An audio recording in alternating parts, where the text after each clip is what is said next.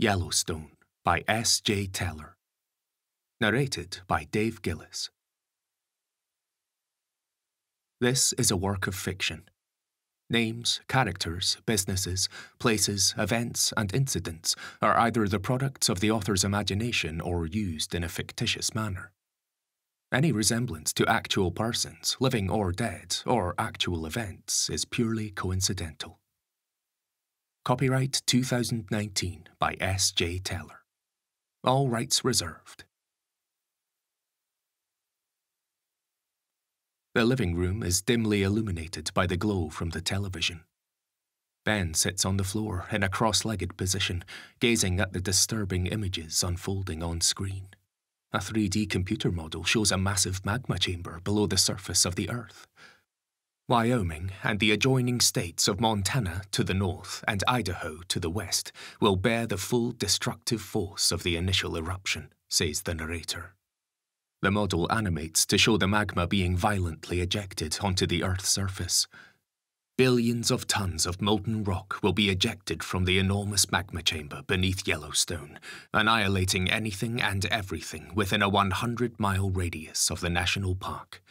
At least 2/3 of North America will be smothered with a thick layer of volcanic ash, which, together with the toxic gas released, will cause colossal devastation.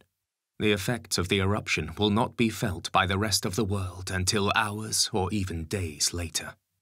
The simulation changes to show ash being swept around the globe. This is when the ash will have dispersed into the atmosphere, blocking out much of the sunlight and plunging the Earth into a volcanic winter on a scale completely unprecedented in human history. The immediate consequences will be the inevitable collapse of agriculture and contamination of water supplies, resulting in widespread disease and starvation. Lisa enters the living room. "Hey," she says, "I've told you before about watching this stuff." She strides over to the television and switches it off. "Come on, get up. Your dad's here." A smile lights up Ben's face. He quickly gets to his feet and runs out of the room. In the kitchen, Charlotte leans against the kitchen counter while Gary makes cups of tea. "So how's it going, love?" Gary asks. "Miss being at school? Your mum tells me you were top of all your classes." Charlotte nods modestly. "I miss my friends mostly." "Well, you can still see them, can't you? I'll give you a lift if you need one." "What about your friend down the road? Kimberly, is it? You two used to be joined at the hip." "I don't see her that much these days." "Oh? How come?" "We just kinda drifted apart." "Yeah, it happens. I'm not in touch with any of my old schoolmates. Although I did bump into a bloke the other day who I hadn't seen for about 20 years. We were drinking buddies before I met your mum. Crazy he was. Never thought he'd see 30. Turns out he only lives about 3 streets away from where I'm staying now. He's got a young family too. It's funny how things turn out." Gary hands a cup of tea to Charlotte. "Here you go, Pix. No sugar. You're sweet enough." "Thanks," Charlotte says, taking the cup from Gary. "Oh, sorry, love. I bet no one calls you that anymore, do they?" "Not for a long time." "Sorry, pet. Old habits die hard, you know." "It's okay." "So, what do we call you these days?" "Just Charlotte. Mum still calls me Lottie sometimes, but I prefer Charlotte." "Well, Charlotte it is then. Just hit me every time I forget. It'll soon sink in. Not too hard, like. I'm an old man now." Charlotte smiles. Gary and Charlotte enter the dining room together, carrying the cups of tea. Charlotte takes a seat at the dining table as Ben rushes in, carrying a trophy. "Dad," he says to Gary, "look what I won." "All right, big man. What you got there?" Gary asks as he puts the teacups down onto the table. Ben hands him the trophy. "I won on Saturday. I beat 2 boys who were older than me too. One was 10 and the other was 11. "Bloody hell. Good going, kid," Gary says as he turns to Charlotte. "I think we've got the next Bruce Lee here. What do you say? Or is it Jean-Claude Van Damme?" "Bruce Lee!" shouts Ben. Gary hands the trophy back to him. Well done, kid. That's fantastic. Lisa enters the dining room carrying Evie, who's rubbing her tired eyes. She sits Evie in a chair at the table. Right, says Lisa. I think that's everyone. Gary hands her a teacup. Here's your tea, Lise. Oh, thanks. Right, take a seat, everyone, instructs Gary. It's time for the big opening. Gary, Lisa and Ben join Charlotte and Evie at the dining table. Gary takes an unopened envelope out of his jacket pocket. I can't believe you haven't opened it yet, says Lisa. Hey, we agreed we'd open it when we're all together. I'm a man of my word, me. So, is everyone here? Hold on, where's Evie gone? Asks Gary, looking around. I'm here, she says. Has anyone seen Evie? Gary asks, pretending he can't see or hear her, even though she's sitting right next to him. We can't open this without her. He looks underneath the table. Dad, I'm here. Ben, have you seen your sister anywhere? She was here a minute ago. I'm sure she was.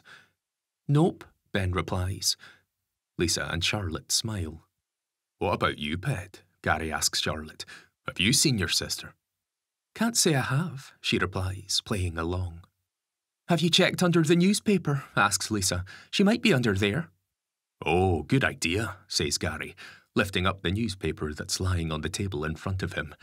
No, she's not under there. Evie pulls hard on Gary's arm. I'm here, Dad. I'm right next to you. Oh, there you are, Pet. We've been looking for you everywhere. I've been here the whole time, Evie insists. Oh, sorry, love. We didn't see you. Lisa, Charlotte and Ben begin to laugh. Right, says Gary. Now that we're all here, it's the moment we've all been waiting for. Drum roll, please. Ben does a drum roll with his fingers on the table. Remember, says Lisa, we have less than a 0.001% chance of being selected, so don't get your hopes up. It's almost certainly going to say we've not been chosen. Oh, listen to Mrs. Optimistic here, Gary says sarcastically. I just don't want everyone getting their hopes up and then being disappointed. That's all. Just open it, says Charlotte. Yeah, agrees Ben. Come on, open it. Open it, chimes in Evie. Okay, Gary says. Keep your hair on. Right, here goes. Gary opens the envelope, takes out a letter and begins reading it aloud. Dear Mr. Graham, we are very sorry to inform you that you and your family have not been selected in the lottery to take residence in the deep underground safety bunkers. However, we have prepared an exhaustive online resource to help you cope as best as possible with the difficult times ahead. Gary lays the letter down on the table. Well, that's that then. Sorry, kids. It's not your fault, says Charlotte, just as Ben bursts into tears. Hey, don't worry, kid, Gary says, trying his best to console him. It doesn't mean we're done for. It just means we'll have to work a bit harder than those pansies in the bunkers. That's all. Lisa gets up from her seat. She walks around to Ben and hugs him tightly. Hey, come on, babe, she says, kissing him on the cheek. It's okay. We've got our own bunker, remember? Yeah, says Gary. Your mum's got enough supplies in that basement to last us a decade. The government will be coming to us for help before long. It's okay, Ben, says Evie. We don't need the pansy bunker. Lisa looks at Gary, clearly not amused. Sorry, love, he whispers before turning to Evie. That's the spirit, Pet. But you shouldn't use the P word. Pansy? Asks Evie. Is it a swear word? Not exactly, Pet. You just shouldn't use it like I do. Charlotte gets up from the table. Come on, Eves, she says. Time for beddy bows. She takes Evie's hand and helps her down off the chair. Thanks, Charlotte, says Gary, quickly correcting himself. Night-night, love, he says to Evie. I'll see you tomorrow. Night-night, Evie responds, yawning. Night, Pet, says Lisa. I'll come up and tuck you in shortly. Evie and Charlotte leave the room. Ben wipes his eyes. I think it's bedtime for us all, Lisa says to Ben. What do you reckon? Want tucked in? No, I can do it myself, Ben replies as he gets up from the table. He looks at Gary. Are you coming back tomorrow? Course I am, kid. We'll all go down to Bits Park, have a kick around with the ball. Ben smiles and then leaves the room. Night, gorgeous, Lisa shouts after him. She sits back down at the table with Gary. You will come back and take him to the park tomorrow, won't you? Yeah, course I will. Because he'll take that as a promise, you know. I don't want him to be disappointed. Lise, I'll keep my word, I swear. I'll come back first thing in the morning, and we can all go down together. Have a picnic or something. Sorry, it's just that... I know. I haven't been too good at keeping promises in the past, have I? Well, there was certainly room for improvement. That's putting it nicely, admits Gary. Lisa smiles. It's late. Gary rinses out a teacup in the sink and then slams it down onto the worktop just as Lisa enters the kitchen. Careful, she says. I find cups work better when they're in one piece. Sorry, Gary replies, rinsing out another cup. It's not your fault, you know. There were only 1,000 places available. The chances of us being selected were virtually non-existent. Well, maybe if I had a fancy PhD, then our fate wouldn't be left in the hands of some toffee-nosed twats and their poxy lottery. It's not right, you know. They shouldn't decide who lives and who dies. Well, they can't save everyone. Well, then maybe they shouldn't save anyone. You're not serious. Why not? Extinction's a natural process. Clear out the old, make way for the new. If the dinosaurs hadn't gone extinct, then humans might not be here. And what the fuck have we done? Nowt but fight and fuck up the planet. Maybe the world would be better off without us.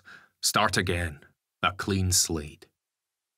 Well, personally, I'm glad that they're not letting 200,000 years of human knowledge, culture and civilization be lost forever without a fight. And they don't have to do the lottery, you know. They could have just selected the best people and said that's that. The best people. Some poncy upper-class twats who've never done a hard day's graft in their entire lives. What the fuck do they know about surviving? Well, probably more than we do. Those bunkers didn't build themselves, you know. As far as I'm concerned, they've earned their place. They deserve it. So their kids deserve to live, and ours deserve to fucking die, says Gary, angrily hitting the kitchen counter with his fist. Lisa jumps with fright. Her teacup slips from her hand and smashes on the floor. I'm sorry, Lise. I didn't mean to scare you. Here, I'll tidy this up. Gary steps towards Lisa. She steps back. Lise, you're not afraid of me, are you? I just lost it for a second. I'm fine now. I can control my temper these days.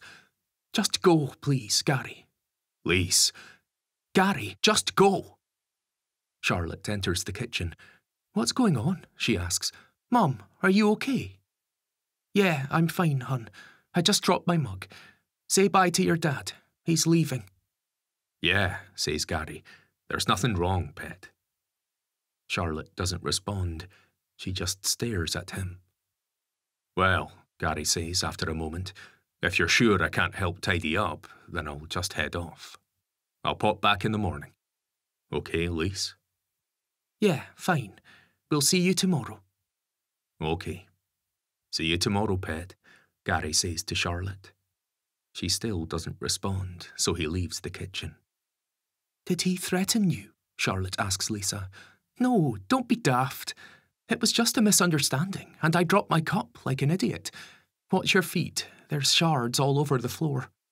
Can you get the dustpan and brush for me, please? Charlotte leaves the kitchen to fetch it. Lisa lets out a sigh.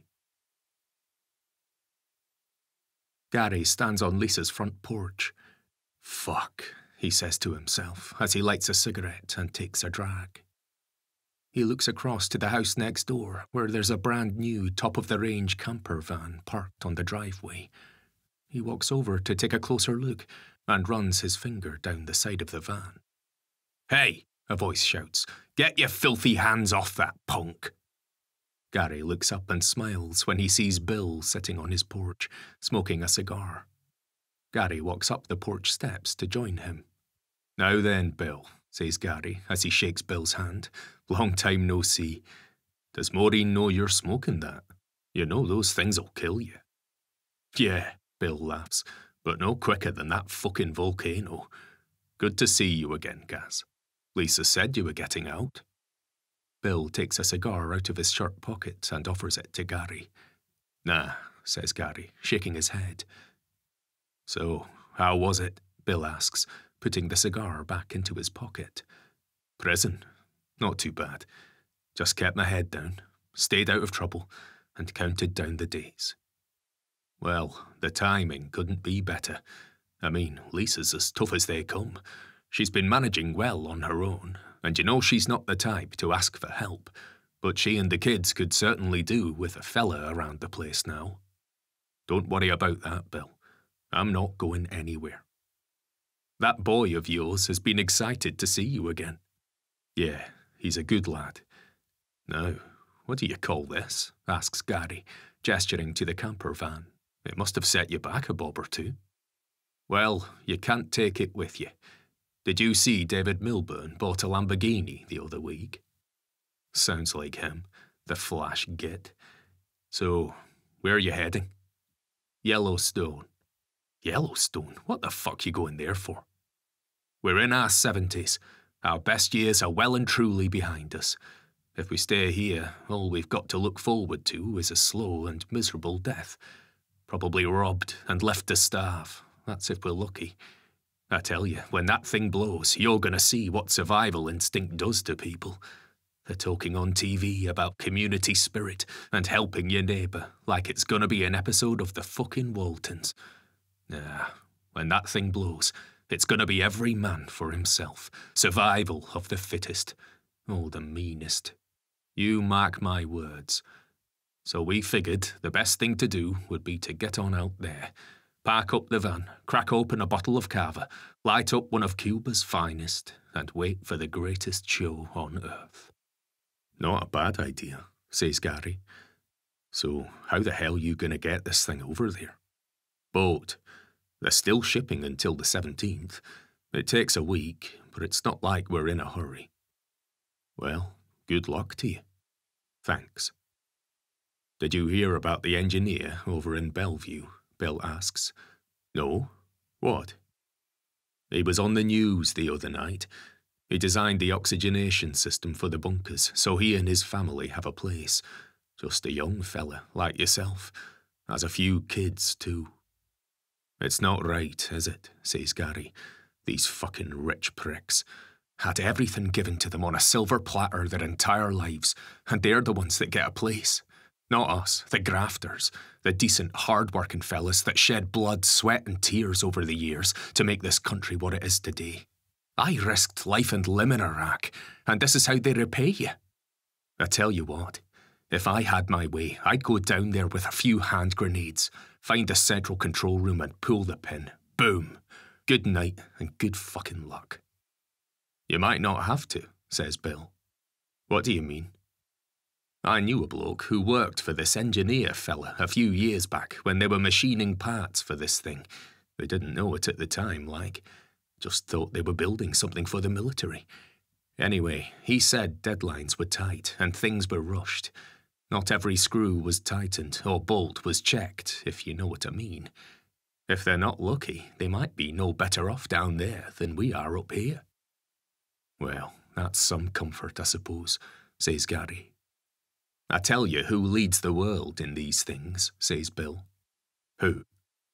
The Japs, and the Dutch to a lesser extent.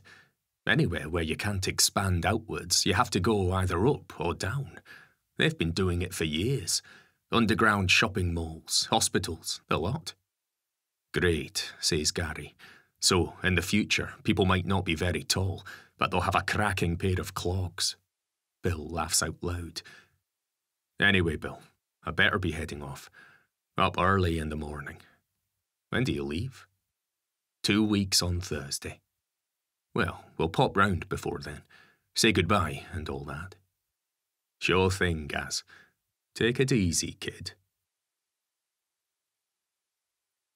Evie cuddles her teddy bear while Lisa tucks her into bed.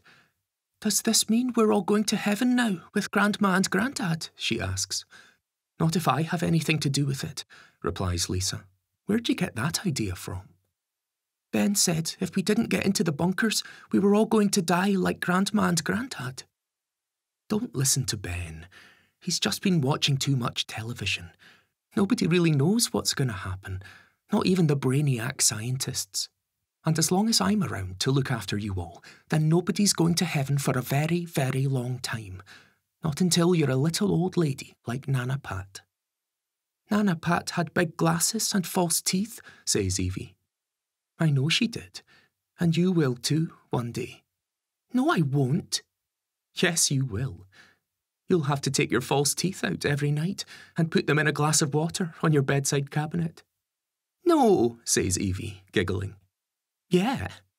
If you didn't have false teeth, you would just have to walk around like this, says Lisa, covering her teeth with her lips. Evie laughs out loud. And you wouldn't be able to bite anything. You'd just have to gum at things like this. Lisa playfully gums Evie on the neck. Stop it, Mum, stop it, Evie says, laughing and giggling. Lisa gives Evie a big kiss on the cheek. Right. Night-night, honey bunch. Sleep tight, and I'll see you bright and early in the morning. Lisa turns off Evie's bedside light. Mum, leave the bedroom door open and the landing light on. I will, don't worry. See you in the morning, gorgeous. Evie waves her Teddy's arm. Night-night, she says in a funny voice, trying not to move her lips. Lisa waves back. Night-night, Mr. Ted. Then she leaves the room, making sure that the bedroom door is left ajar so the landing light can shine through. In the basement, hundreds of cans of tinned food are neatly stacked in tall piles. Shelves on the walls contain survival equipment, including a gas stove, a paraffin heater, oil lamps and fuel. There's even a well in the far corner. Lisa's stacking more tinned food onto one of the piles. She stops to wipe the sweat from her brow. The basement door creaks open. Charlotte enters and walks down the wooden steps. I thought I'd find you down here, she says to Lisa. What'd you get this time? Well, there's grapefruit, prunes, and some more spam. Tasty, says Charlotte as she takes a seat on top of a wooden crate. How much did you pay for all that? Too much, Lisa replies. And I almost got into a fight with a very big scary-looking bloke for the prunes. It was the last tray, and the cheeky git tried to pull it out of my hands. I stood my ground, though, showed him who was boss. I'm not keen on prunes, says Charlotte. Me neither. I can't stand them. Both Lisa and Charlotte burst out laughing. Lisa sits down on a small stack of tins. She watches Charlotte pick at her fingernails. What are you thinking about? Nothing much. Does nothing much include your dad? Charlotte shrugs her shoulders. Do you think he's really changed? She asks. Not sure yet. I certainly think he's trying to. Do you think you two will ever get back together? No, not now. Too much water's passed under that particular bridge. I've been very clear about that. The only reason he's hanging around here is you three. So he can get his hands on our savings again. Don't say that. He made a stupid mistake once, and he hates himself for it. I can tell. He's still your dad, remember? Not a very good one, says Charlotte, her voice breaking as tears begin to roll down her cheeks. She wipes them with her sleeve. Hey, come on, says Lisa as she moves to sit next to Charlotte. She gives her a cuddle. Look, I know he's been a bit crap in the past.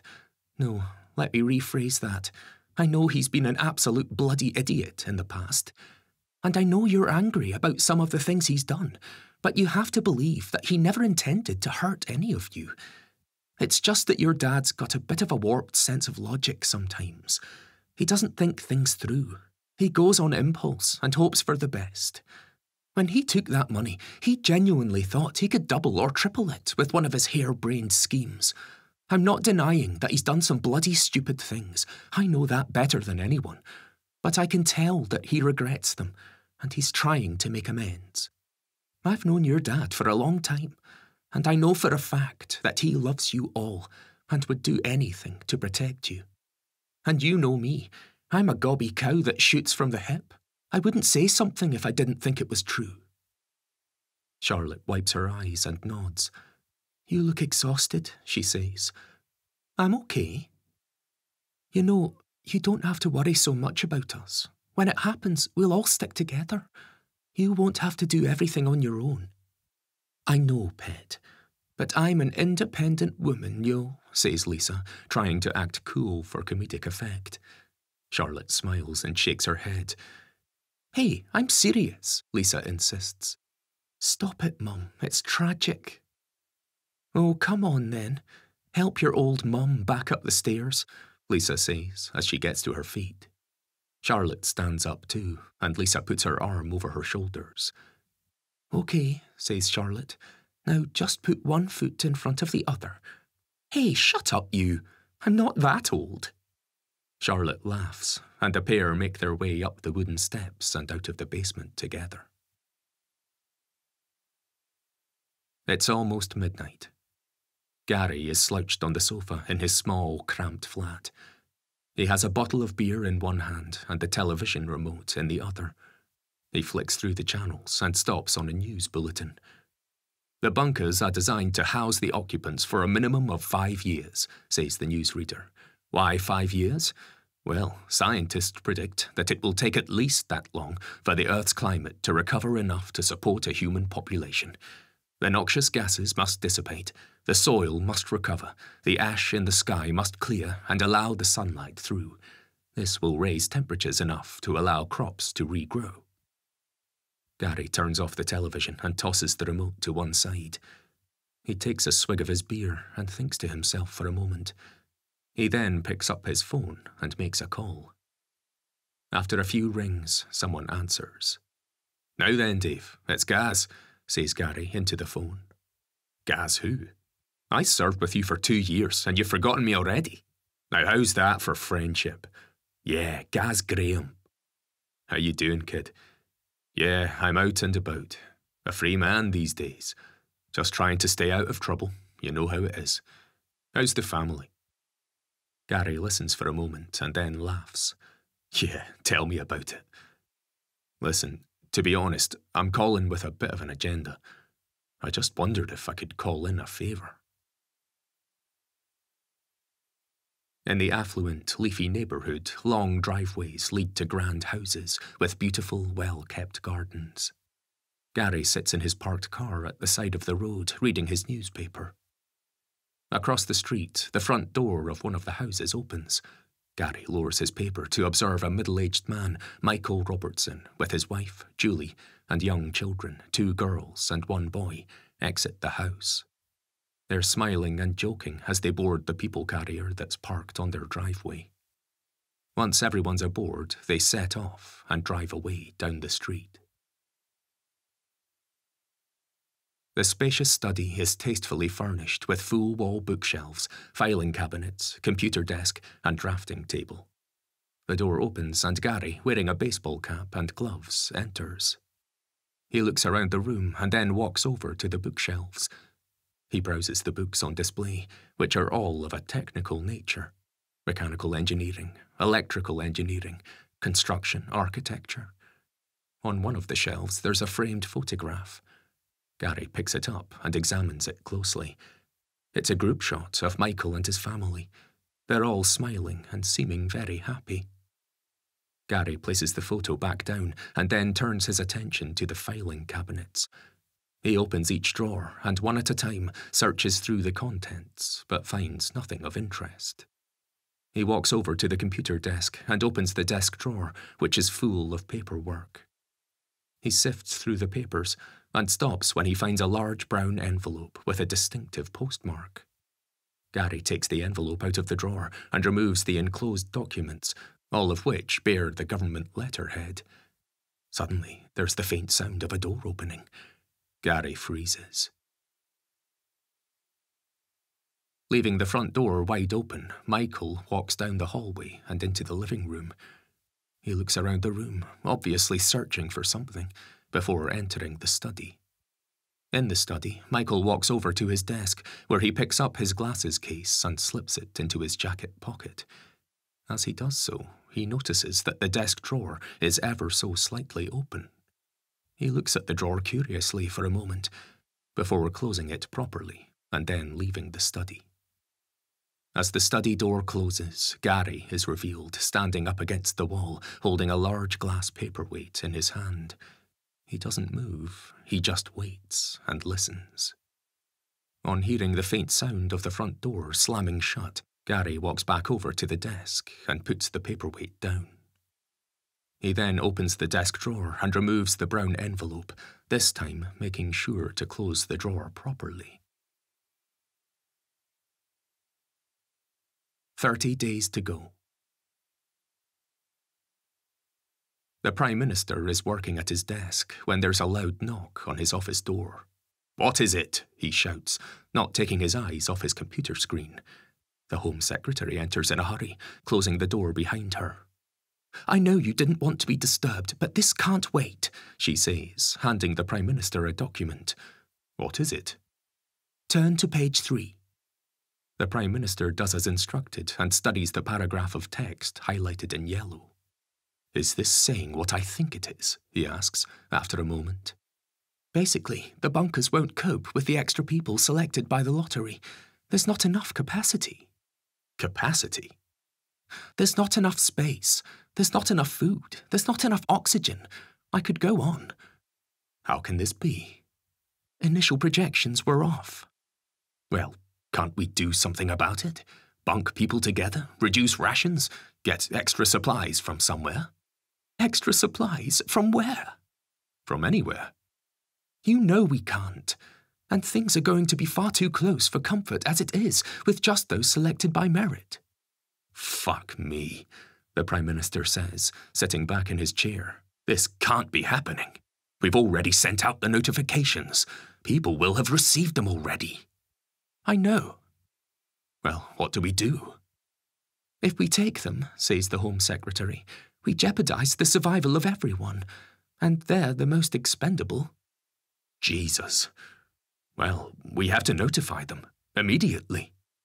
"I don't think that's a good idea." "Why on earth not?" "You know how a lot of people feel about the bunkers. The military is struggling to keep control of the rioters as it is. If we cancel the lottery, there'll be absolute uproar. The bunkers will be breached." "Well, what else can we do? If we can't take them, we have an obligation to let them know as soon as humanly possible." "Do we?" the Home Secretary asks. "What are you suggesting? That we pick them up and then just drive them out into the middle of nowhere? Just leave them there to die? Or are you saying that we pull the trigger ourselves just to be on the safe side?" "I know this is a horrendous decision to make, but think about it. How else can we contain the situation? Consider the bigger picture here. You need to do what's best for the country." 20 days to go. Gary's waiting on Lisa's porch. Her car pulls into the driveway and she gets out along with Charlotte, Ben and Evie. "What are you doing here?" she asks as Gary walks down the steps to meet them. "Well, that's a warm welcome, isn't it?" he replies jokingly.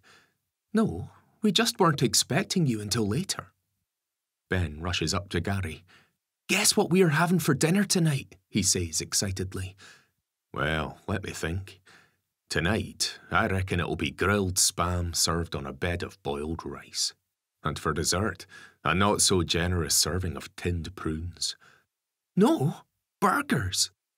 "Burgers? Where'd you get those from?" "Mum bought them." Gary looks at Lisa. "I bet they set you back a bit." "Well," she replies, "I thought we could all do with a treat." "Well, that's very appropriate, actually, because I've got a bit of good news myself." "What?" asks Ben. "I'll tell you when we get inside," says Gary, as he walks over to Lisa, who's getting shopping out of the car. "Do you want a hand, love?" "Yeah, thanks," she replies, handing Gary 2 full carrier bags. Gary and Lisa enter the kitchen, with Ben following close behind. Gary puts the shopping bags down onto the countertop. "Well, what is it?" asks Ben, impatiently. "What's the good news?" Go and get your sisters, instructs Gary. I want to tell you all together. Oh, this sounds interesting, says Lisa as Ben rushes out of the kitchen. Gary, Lisa, Charlotte, Ben and Evie all file into the living room together. Right, says Gary. Everyone take a seat. Lisa, Charlotte and Evie sit down on the sofa. Ben jumps into the armchair while Gary stands in front of the fireplace. He takes an opened envelope out of his jacket pocket and hands it to Charlotte. Here, pet, read this.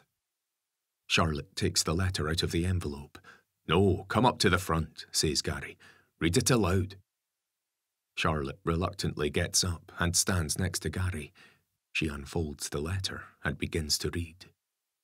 Dear Mr. Graham, you will have recently received a letter informing you that you and your family have not been selected for a place in the deep underground safety bunkers. I thought you said this was good news, says Lisa. Wait for it, love, Gary replies. Let her finish. He nudges Charlotte. Go on, pet. However, Charlotte continues, it has recently come to our attention that a clerical error means that you were incorrectly notified.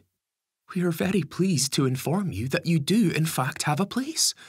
Therefore, we would appreciate it if you could call us immediately on 020. What? Says Lisa in astonishment. What? What does that mean? Asks Ben.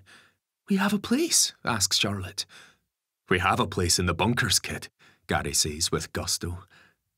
Oh my God, is this for real? Gary, this better not be a sick joke, Lisa threatens. Would I joke about something like this? Gary takes the letter out of Charlotte's hands and passes it to Lisa. Look at it. It's on the proper paper and everything. I could hardly believe it myself, but I've spent an hour on the phone with them this morning. We've made it. We've made it into the bloody bunkers. Excuse my language. The whole family starts celebrating excitedly. Gary puts his arm around Charlotte and hugs her tightly. Lisa cuddles Evie and kisses her on the cheek. Ben jumps up and down on the armchair, accidentally knocking over the porcelain lamp that's on the side table next to him. It topples over and smashes on the floor. Sorry, he says in a panic. Don't worry, pet, says Lisa. I always hated that lamp. Hang on, I bought that for you, says Gary, somewhat offended. I know, Lisa replies in an outburst of laughter. Everyone else sees the funny sight and starts laughing too. Ben picks up the vase from the side table. What about this? He asks. All right, kid, Gary says, quickly taking the vase out of his hands. You can leave some things intact. Everyone laughs again and jumps around excitedly. It's evening, and the family are gathered around the dining table, merrily feasting on their burgers. They can hardly contain their smiles. Can I open another carton of juice? Asks Ben. What do you think, Lise? It's a celebration, after all, says Gary. Go on then, Lisa replies. Ben gets up from the table. Bring another bottle of wine while you're at it, she adds. Oh, check out your mother, Gary says to the kids. She's going all out tonight. We'll have to carry her upstairs at bedtime. Hey, I can handle my booze, thank you very much, Lisa protests. Ben comes back to the table with a bottle of wine and a carton of juice. Gary opens the wine. Can I have a glass, Mum? Asks Charlotte. Gary looks at Lisa, waiting for her response. Go on then. Just the one, mind. Gary pours some wine into Charlotte's glass. There you go, pet.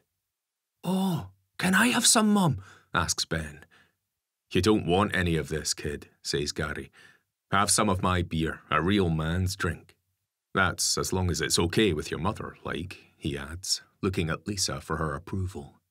Please, Mum, begs Ben. Go on then, says Lisa. Top it up with lemonade, though. I don't want you all nursing hangovers in the morning. We've got a busy day ahead of us. Ben pours some of Gary's beer into his cup while Gary tops up Lisa's glass with wine. And what can we get Madame Evie this evening? Gary asks, pretending to be a butler. Juice, she replies. Some sparkling orange juice for the lady. Hey, we're living it up tonight, aren't we? Says Gary as he opens the juice and pours some into Evie's beaker. Yeah, agrees Ben. I can't wait until I tell Martin about this tomorrow. Hang on there, kid. I'm not sure it's a good idea to be spreading it about just yet. Why not? Because I know how people around here think. Jealous people can do silly things. Martin won't do anything. Maybe not, but other people might. I just think it's safer if we keep it between the five of us. Just for now, like. We can tell other people a bit closer to the time. What do you say, Elise? Yeah, Lisa agrees. Your dad's probably right. Let's keep it our little secret for the time being. Our little secret, repeats Evie. That's right, pet. Our little secret. Now, let's have a toast, Gary says, picking up his bottle of beer. Come on, raise your glasses. Everyone raises their glasses. I just wanted to say that I know I haven't been around much over the past, well, ever, really. I've missed a lot of your growing up and haven't been around to take care of you all like I should have been. But from now on, that's all gonna change. I consider myself to be the luckiest man in the world to have such a wonderful family like you lot, who've been kind and generous enough to give me a second chance, even though I probably don't deserve it. And I'm really looking forward to getting to know you all again. That's it, really. That's all I wanted to say. To family. To family, says Lisa. Right. Now stop being a soppy git and finish your burger before it goes cold. Everyone laughs. 12 days to go. Charlotte and Ben are strolling along the quiet residential street, heading towards home. Ben's kicking a small stone in front of him, like he's dribbling a football. Do you think there'll be a cinema? He asks. Maybe, Charlotte replies, but we'll have to watch old films. Why? Think about it. Who's going to make new ones? Oh, yeah. Well, I hope they have the Goonies. Just ahead of them, Kimberly Wells is leaving her house.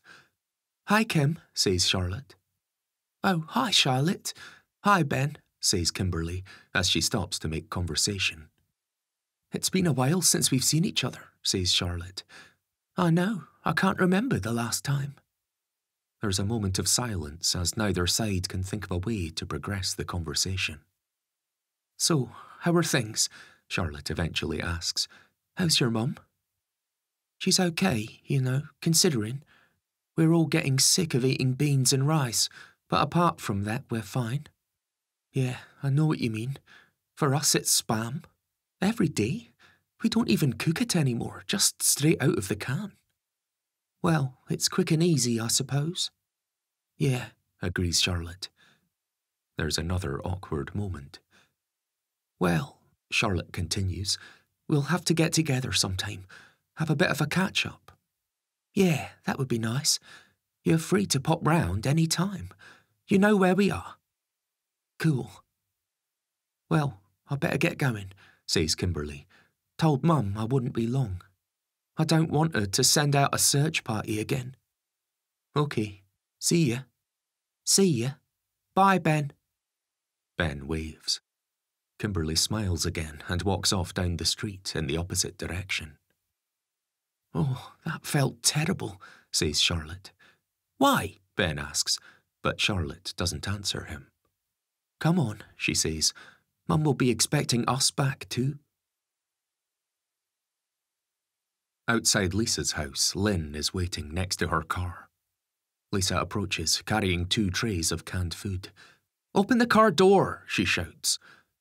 Lynn does as instructed, and Lisa loads the trays into the back seat of Lynn's car and then slams the door shut. Lisa, are you sure I can't do anything in return? Lynn asks. I haven't got much money left, but I must be able to do something. Yeah, says Lisa. You can stop feeling like you owe me. You've looked out for me enough over the years. As far as I'm concerned, it's the least I can do. Oh, thank you, Lisa. Come here, says Lisa. Give me a hug. The women embrace just as Charlotte and Ben return home. Lisa notices them. Oh, here's trouble, she says. Lynn wipes a tear from her eye and then turns to face the kids with a smile. God, look how much you two have grown. I bet you don't even remember me, do you? I used to have tea parties on the lawn with you and your dolls, Lynn says to Charlotte. And the last time I saw you, young man, she says to Ben, you were running around here in nothing but your birthday suit. Yeah, says Lisa, he's always been a bit of an exhibitionist. Ben looks coy. On noticing her brother's embarrassment, Charlotte smiles. Oh, I'm embarrassing him now, says Lynn. Well, I'll get away before I embarrass them even further. Thanks again, Lisa. You don't know how much I appreciate this. Yes, I do, so don't say another word. Bye, kids, says Lynn, giving them a wave. Bye, says Charlotte. Bye, says Ben. Lynn gets into her car and drives away. People will get suspicious, Charlotte says to Lisa. Just don't tell your dad and it'll be fine. Now, come on, you two. You can help me pack. In Lisa's bedroom, the wardrobe doors and cabinet drawers are wide open. There are piles of clothes all over the floor, surrounding an empty suitcase. Lisa enters the room. Charlotte follows close behind and sits down on the bed. I've been trying to ration my wardrobe, says Lisa, but it's hard to know what you'll need in an underground bunker. Well, you probably won't need this, says Charlotte, holding up a bikini. I don't think there'll be many opportunities for sunbathing. They might have spas and tanning salons for all you know, smarty pants. Charlotte smiles. She puts the bikini back down, slumps against the wall, and lets out a sigh. What's wrong, gloomy guts? Asks Lisa. We just bumped into Kimberly Wells. I know we're not that close anymore, but it's a horrible feeling, knowing that somebody you've grown up with will be left out here, basically to die. And you won't. I said I'd go over to hers and catch up, but I don't know if I can do it. Tell me about it. I bumped into her mother the other day. I remember going to antenatal classes with her just before you two were born. It's heartbreaking. I'll come with you if you want. I can chat to her mum. Yeah, that would be good. That's why I gave the food to that lady. I've worked with her almost every day since I was 21. We've always looked out for each other. She's got 2 kids, and her husband walked out on her last year. Left a note saying he was shacked up with some little slapper from his office. After 20 years of marriage. Lisa picks up a cardigan, folds it loosely, and puts it into the suitcase. I can still see the cogs turning, she says, looking at Charlotte. What's on your mind? Don't you think it's a little bit strange? Charlotte asks. Probably, but you'll have to be more specific. The mix-up with the lottery. People make mistakes all the time where I work. This kind of thing happens. And you saw the letter yourself. It looked genuine enough to me. Charlotte doesn't respond. You don't think so? Asks Lisa. The letter looked genuine, but there was a spelling mistake. Well, anybody can make a typo. Imagine how stretched the government must be right now. People are frantic. Letters aren't getting proofread. That's probably how the mix-up happened in the first place. I suppose so, Charlotte concedes. I once wrote a letter to your dad when he was inside and sent it to my mother by mistake, says Lisa. It's a good job I didn't put anything racy in it. You don't think he's making the whole thing up, do you? I mean, Gary couldn't fake the letter. He can't even turn on a computer. And what happens when the time comes and nobody comes to collect us? What would he do then? Listen, he's stupid, but he's not that stupid. If this turns out to be just his attempt to raise our spirits, he won't have to worry about being killed by a volcano. I can promise you that. Charlotte smiles. I'm serious. Check out the guns, says Lisa, tensing her biceps. That's what you get from hauling around crates of tinned meat. I'd hammer him into the ground like a goddamn tent peg. Charlotte shakes her head and laughs. Oh, you find that funny, do you? Asks Lisa as she jumps onto the bed and begins to play fight with Charlotte. She pulls up Charlotte's t-shirt and blows raspberries on her stomach. Charlotte screams and giggles. It's evening, and the whole family is quietly watching television together. Lisa, Charlotte, and Evie are cuddled together on the sofa. Evie's fast asleep. Ben's sitting on the floor with his headphones on, engrossed by the video game on his handheld games console. Gary's relaxing in the armchair. He looks at his watch. "Well, I better be heading off," he says. "Did you get those photos for the IDs, Lise?" "Yeah, they're in the top drawer of the sideboard with the passports, as promised." "Good stuff," says Gary, as he gets up out of the chair and walks over to the sideboard. He opens the top drawer and takes out the photographs and passports. "Why do we need our passports?" asks Charlotte. "We're not leaving the country, are we?"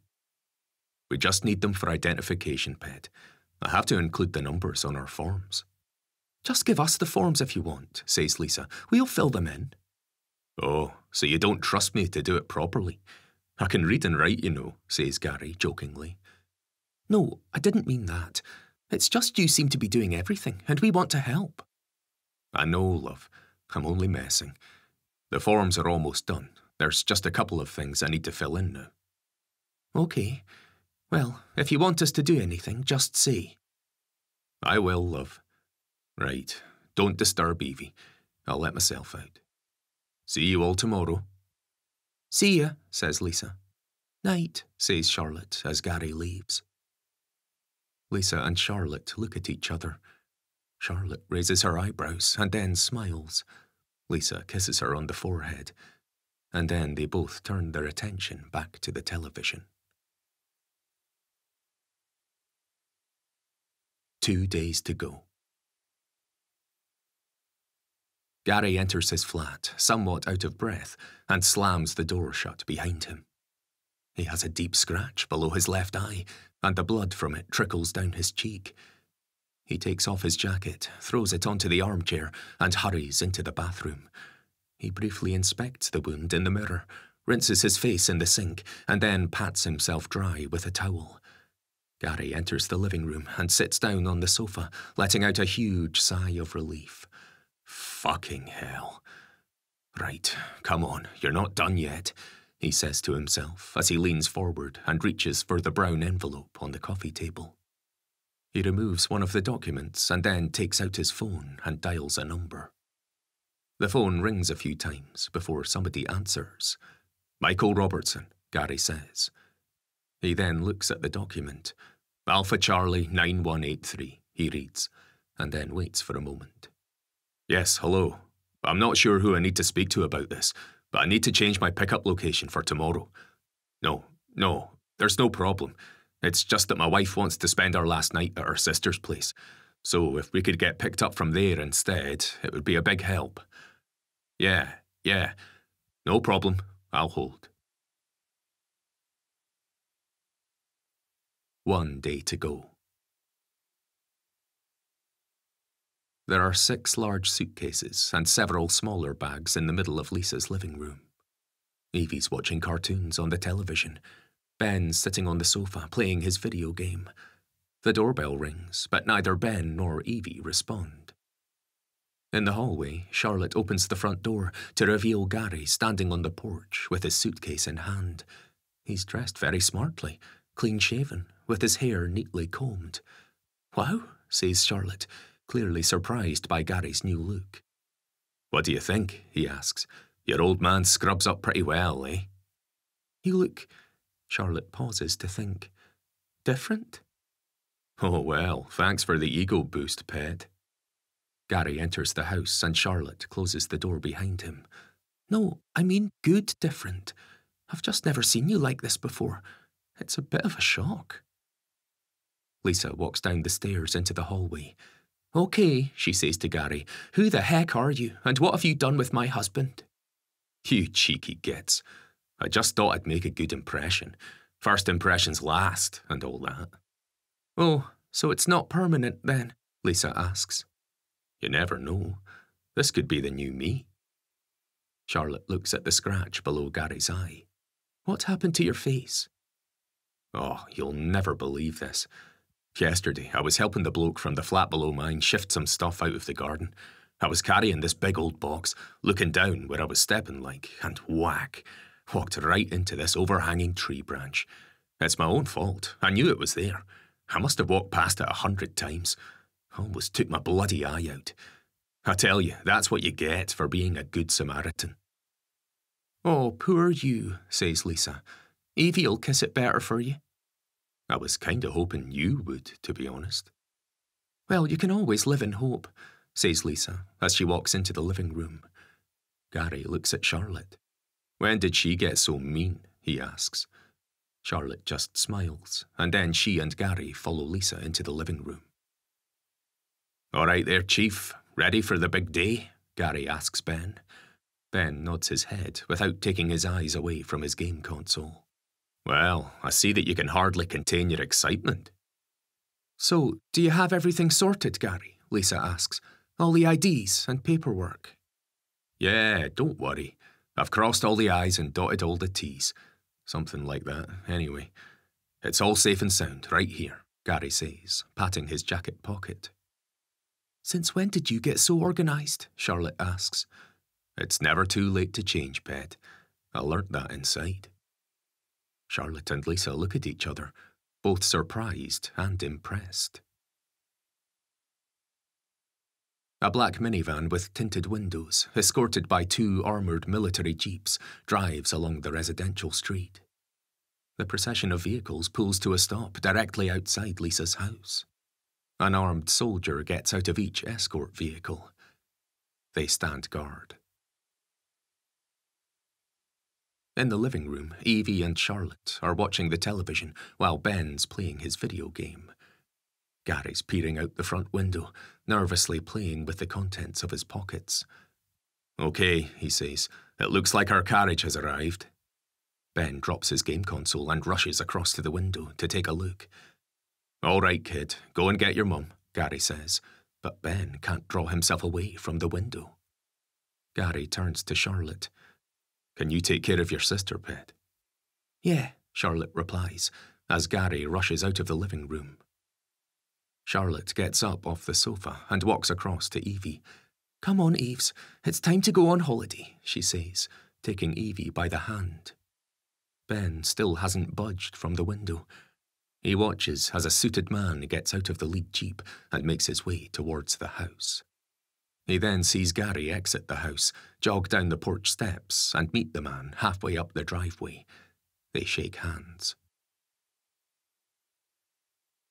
Gary and Ben are loading the last suitcase into the minivan. A crowd of onlookers have gathered across the street. They keep their distance, but watch curiously and chat among themselves. Charlotte leaves the house with Evie holding onto her hand. Lisa follows them out and pulls the door shut behind her. They approach the minivan together. Right, are we all set? Gary asks. I think so, Charlotte replies. I'm all set, says Evie proudly. Gary smiles at her. That's a good girl, he says. I can't help feeling that we've forgotten something, says Lisa. Gary rolls his eyes. You always say that. Remember when we used to go to Scarborough? We always had to turn round when we got to the end of the street so you could have one last check. We never forgot anything, though. Yeah, I know. Anyway, at the end of the day, as long as we've got the 5 of us, then we've got everything we need. Yeah, you're right, says Lisa as she looks at the spectators who have amassed across the street. Kimberly Wells and her mother are among them. I feel so guilty. I know, says Charlotte. Me too. You've got nought to feel guilty about, says Gary. Do you think any of these lot would turn down a place in the bunkers because we didn't have one? I know, Lisa replies, but I've known a lot of these people ever since we moved here. That's over 16 years. It's just hard, that's all. Yeah, I know it is, love. The suited man approaches. Excuse me, Mr. Robertson, he says to Gary. Are you ready to depart? We really need to be making tracks. Yeah, as ready as we'll ever be. Okay, then please board the van. I'll ride ahead in the lead escort vehicle, but your driver will be able to contact me if necessary. Spot on, pal, says Gary, and the suited man walks away. Did he just call you Mr. Robertson? Asks Lisa. Yeah, must have just got his names mixed up. Right, get on board, you lot, or they'll be leaving us behind. The family board the minivan. Gary gets in last and slides the door closed behind him. The suited man and the armed guards get back into the armoured jeeps, and the procession of vehicles sets off and drives away down the street into the distance. In the minivan, everyone just sits quietly. They look out of the windows as they leave their old neighbourhood behind. Gary puts his hand on Charlotte's knee. "You okay, pet?" he asks. Charlotte smiles and nods. "Excuse me," Lisa says loudly to get the attention of the driver, who glances at her in the rear-view mirror. "Yes," he says. "How far is it?" "Just under 300 miles. It'll be dark by the time we get there." "Do you have to pick up many more people?" "Nope. We've been doing this for the past few weeks. You're the last ones."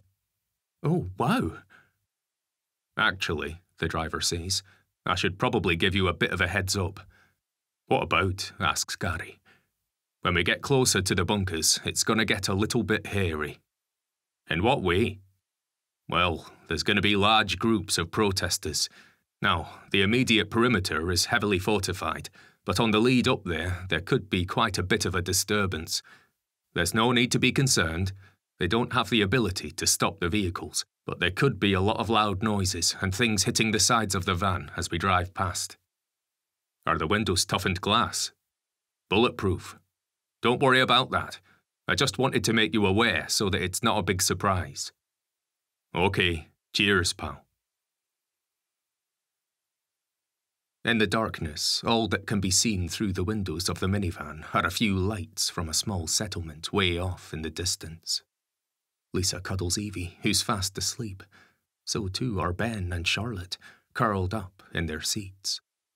Lisa and Gary are awake, but they just sit quietly. The minivan suddenly begins to accelerate. "Hold on to your seats," the driver says. Lisa looks at Gary, clearly concerned. Suddenly, there's a loud bang that sends vibrations through the van. The kids wake up, startled. Evie begins to cry. "It's okay, babe. Don't be scared," Lisa says, doing her best to comfort her. "It'll be over in a minute." "What was that?" asks Charlotte. "Don't worry, pet," Gary replies. "Something just hit the side of the van. It's okay, though. Remember, this thing's bulletproof." Loud and rapid gunfire followed by screams can be heard from outside. Then everything goes quiet. Nothing else hits the van. Armed soldiers patrol the brightly floodlit military base. One of them waves the minivan and armoured jeeps onward through the gates. The convoy of vehicles comes to a stop in front of a huge doorway seemingly built into the side of a mountain. Two enormous steel doors slowly open, and the minivan drives in. Once inside, the minivan comes to a stop. The driver gets out and slides the side door open. "Here we are, folks," he says. "You need your IDs and documentation ready for check-in." Gary climbs out of the van and looks around. "No problem. I'll take care of that." A porter drives over on a motorised luggage cart. The minivan driver holds out his hand to Gary. "Well, good luck to you." "Yeah, you too," Gary replies, shaking the man's hand. "Take care." The driver then gestures to a check-in desk attended by a female soldier. "Check-in's just over there." "Okay, cheers, pal." Gary turns to Lisa, who's climbing out of the van holding Evie. "Hey, Lise, you and the kids take care of the luggage. I'll go and get us checked in." "Yeah, don't worry about us," Lisa replies. "We've got a big, strong man here to help." Ben and Charlotte climb out of the van too. They look around in awe. "Wow, this place is huge," says Ben. "You ain't seen nothing yet, kid," says the driver, giving Ben a wink. At the check-in desk, Stuart Martin, with his wife, Sarah, and 5-year-old son, Oliver, are waiting while the soldier examines their documentation. Gary approaches and waits his turn in line. "You must be the last ones," says Stuart.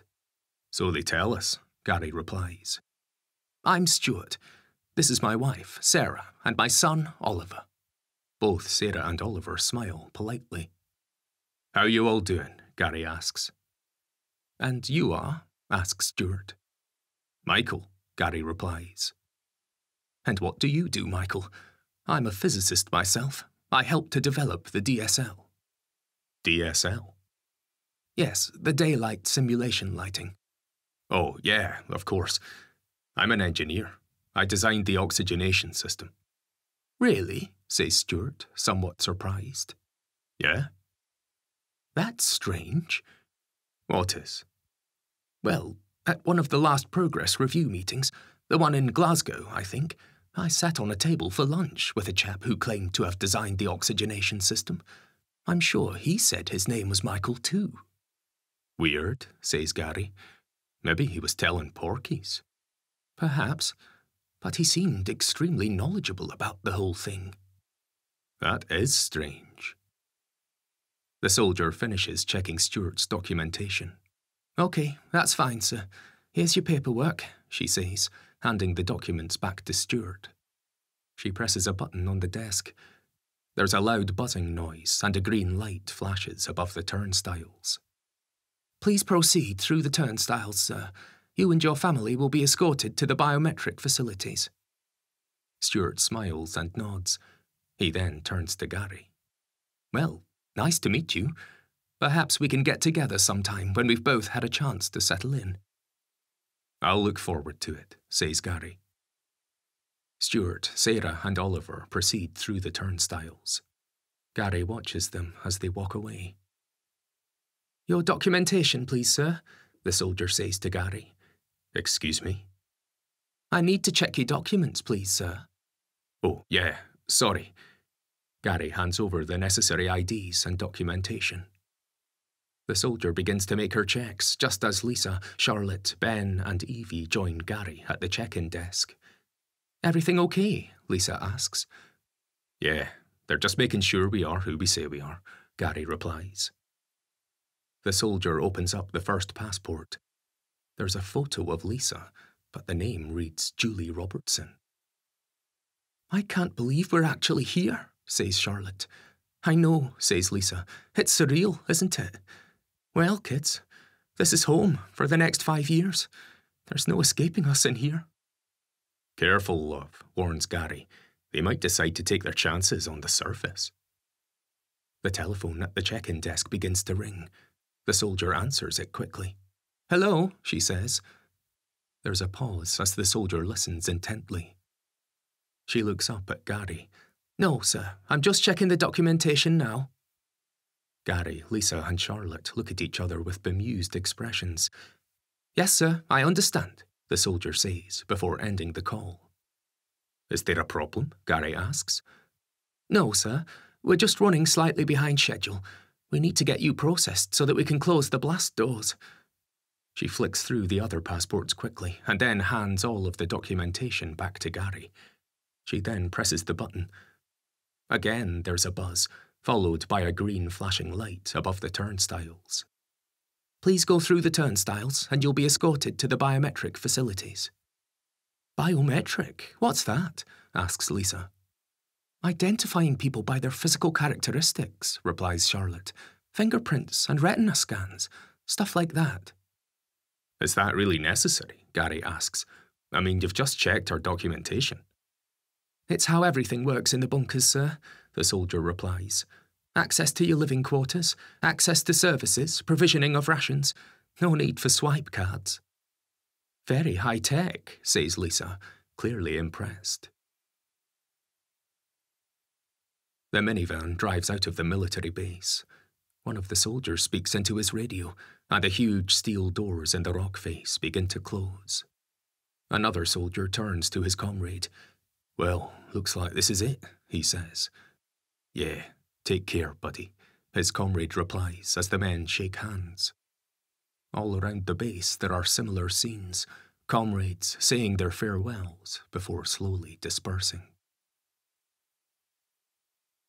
The biometric lab is small, but full of sophisticated-looking equipment.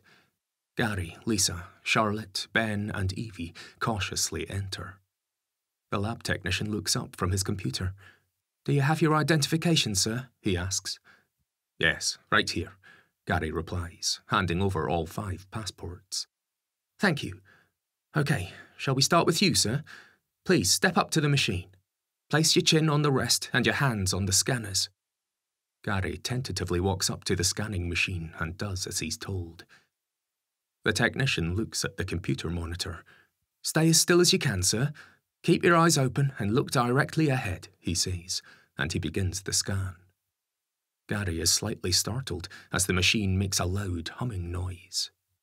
The technician closely watches the monitor as scans of Gary's face and fingerprints appear on the screen. Gary, Lisa, Charlotte, Ben and Evie are accompanied in the lift by the luggage porter on his motorised cart. The porter presses the button for floor 12 and the doors slide shut. You might want to hold on to something, he says. There's a bit of a jolt when we begin to move. The lift jolts, and everyone holds on to the sides to steady themselves. Bloody hell, says Gary. You weren't joking, were you? Mum, I don't like it, says Evie, beginning to cry. Lisa picks her up. It's okay, babe. It's meant to happen. Yeah, don't worry, love, says Gary. We'll be at the bottom soon. How far down is it? He asks the porter.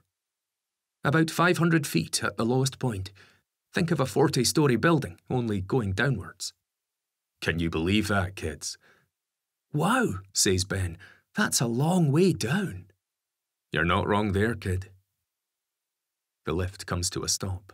This is your floor, says the porter as the doors slide open.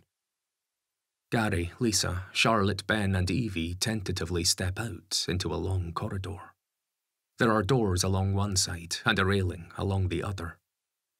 Charlotte and Ben look over the railing to see 11 similar floors down below, and at the very bottom, lots of people are busily walking about like ants. Oh my God, says Charlotte. Look at all the people way down there. Gary looks over the railing too. Jesus, this is incredible. Take a look at this, love, he says to Lisa. No thanks, she replies, keeping her distance. I'm not the biggest fan of heights. I'm fine where I am. The porter drives the luggage cart out of the lift. Follow me, he says, as he continues onward along the corridor. Gary, Lisa, Charlotte, Ben and Evie follow close behind while looking around in awe. The porter slows to a stop outside one of the doors. Here we are, he says. 12:59. This will be your home for the next 5 years or so. Great, says Gary. Remember that number, kids. There'll be a welcome pack inside, which includes some information cards with your apartment number on and various other things, says the porter. You can carry them around with you until you get settled in. Oh, that's helpful, says Lisa. You can unlock the door with your thumb, the porter continues. Just press it up against the sensor. Can I do it, Dad? Ben asks excitedly. Go for it, kid. Ben presses his thumb against the sensor. A light turns from red to green, and there's a faint thudding noise as the door's magnetic lock releases. Now, just push, the porter instructs. Ben pushes the door open and enters the apartment. As he does, the lights flicker on automatically. The modern but compact apartment has an open-plan living area with a small kitchen in the far corner. 2 doorways lead to other rooms. As Ben looks around, the rest of the family follow him in and do the same. What's in there? Ben asks as he walks over to one of the doorways and looks through. It's the bathroom, he shouts. Charlotte looks through the other doorway. This is the bedroom. There's only one, asks Ben, barging past Charlotte to take a look. There are only 3 beds. The porter enters the apartment carrying 2 suitcases. The sofa pulls out into a double bed, he says, as he puts the cases down. There you go, says Gary. You lot can sleep in there, and me and your mum can sleep out here on the sofa. Or me and Mum can sleep on the sofa, says Charlotte. I want to sleep on the sofa, shouts Evie. All right, says Gary. We'll sort something out. So, what do you think, kids? It's not too shabby. I thought it would be bigger, says Ben, clearly disappointed. Yeah, but just think how many people they have to fit down here, kid. There must be thousands of apartments, just like this one. It'll be a lot more homely when we've unpacked our stuff and got settled in, says Lisa. Yeah, Gary agrees. And I bet there's loads of things to do down here anyway. We probably won't be in here very much, just to lay our heads at night, and maybe if we want a bit of peace and quiet every now and again. Lisa sits down on the small sofa and lets out an exhausted sigh. Well, I don't know about anybody else, she says, but I'm absolutely shattered. Yeah, me too, love. It's been a long day. Let's get some sleep. I'm sure we'll all feel a lot better in the morning. In the bedroom, Charlotte's lying in the single bed. Ben's sitting on the top bunk of the bunk beds, reading the welcome pack. Evie's in the bottom bunk, and Lisa's tucking her in. There you go, babe. All tucked in, safe and sound, Lisa says. She kisses Evie on the cheek. Evie holds up her teddy bear. Kiss Mr. Ted too. Lisa kisses Mr. Ted on the nose. Night-night, Mr. Ted, she says. Take care of my daughter. Mum, it says there's a tour of the bunkers tomorrow at 10 a.m. Can we go? Asks Ben. I don't see why not. We need to get our bearings somehow, Lisa replies as she gets up to her feet. Mum, will you leave the door open? Asks Evie. I'll leave it open a little bit, but you don't have to be scared in here. You've got your big brother and sister to look after you now. Are you sure you're okay sleeping through there? Asks Charlotte. You can fit in here with me. I slept in the same bed as your dad for years before we split up. I'm sure I can put up with him for a few more. It's his snoring that I'm worried about the most. I forgot to bring my earplugs. Lisa turns her attention to Ben. Right, get to sleep, mister. You've got plenty of time to read this in the morning, she says, taking the welcome pack out of his hands. Night-night, you lot. See you all in the morning. Night-night, Evie replies. Night, says Charlotte. Night, says Ben, as he gets underneath his bed covers. Lisa leaves and gently pulls the door to, leaving it slightly ajar. Day of the eruption. The ground floor walkways seemed to stretch on endlessly, like a huge underground shopping centre. There's a group of people boarding a shuttle bus. The doors of a lift slide open and Lisa steps out, holding a map. She's closely followed by Ben, Charlotte, Gary and Evie. Look, that's it, Mum, says Ben, pointing towards the bus. See, says Lisa, I said we were going in the right direction. Come on then, Captain Cook. We don't want to miss it, says Gary, as he picks up Evie and jogs towards the bus, with the others following close behind. The shuttle bus is packed full of people. There's not a single seat to spare. The passengers gaze out of the windows, excitedly pointing things out to one another. The tour guide stands at the front with a microphone in hand. Coming up on your left-hand side is the main medical facility for the bunker, he says. It's just like a normal hospital, so if ever you require any kind of medical treatment, then this is the place to come. This is also where you'll come for your regular health checks. In the case of an emergency, there's an ambulance service, which is contactable from any phone within the bunker. Just dial 0 and speak to the operator. Like those of an enormous boiler room, a complicated network of pipes protrude from the rock walls and funnel into massive metal tanks. Pumps make a continual drone. The tour guide leads people through. So this is where the water is extracted from the bedrock and pumped into these huge containers. The natural debris from the earth is filtered out, and things such as fluoride, phosphorus, and calcium are added to help prevent bone weakening and conditions such as rickets in the young and the elderly. Gary, Lisa, Charlotte, Ben, and Evie are at the back of the group. What's rickets? Asks Evie. We did it at school, says Ben. It's when your legs go all bendy, and you can't walk properly, like this. Ben starts walking with bowed legs. Will we get rickets? Evie asks, clearly alarmed. No, says Lisa. The man just said they put things into the water to prevent it. So, do you know what you have to do? What? Evie asks. Drink lots and lots of water. This is absolutely amazing, says Gary, looking around in awe. You don't think about all this, do you? I mean, you go to the tap and water comes out. You take it for granted. But we wouldn't last long without it, that's for sure. The fella that came up with this deserves a medal. How do you know it was a man? Asks Charlotte. You're right, pet, I don't. Man or woman, I'd buy them a drink any day. Oh, you'd splash out on a drink, says Lisa. Lucky them. Oh, do you get it? Splash. Lisa and Charlotte laugh.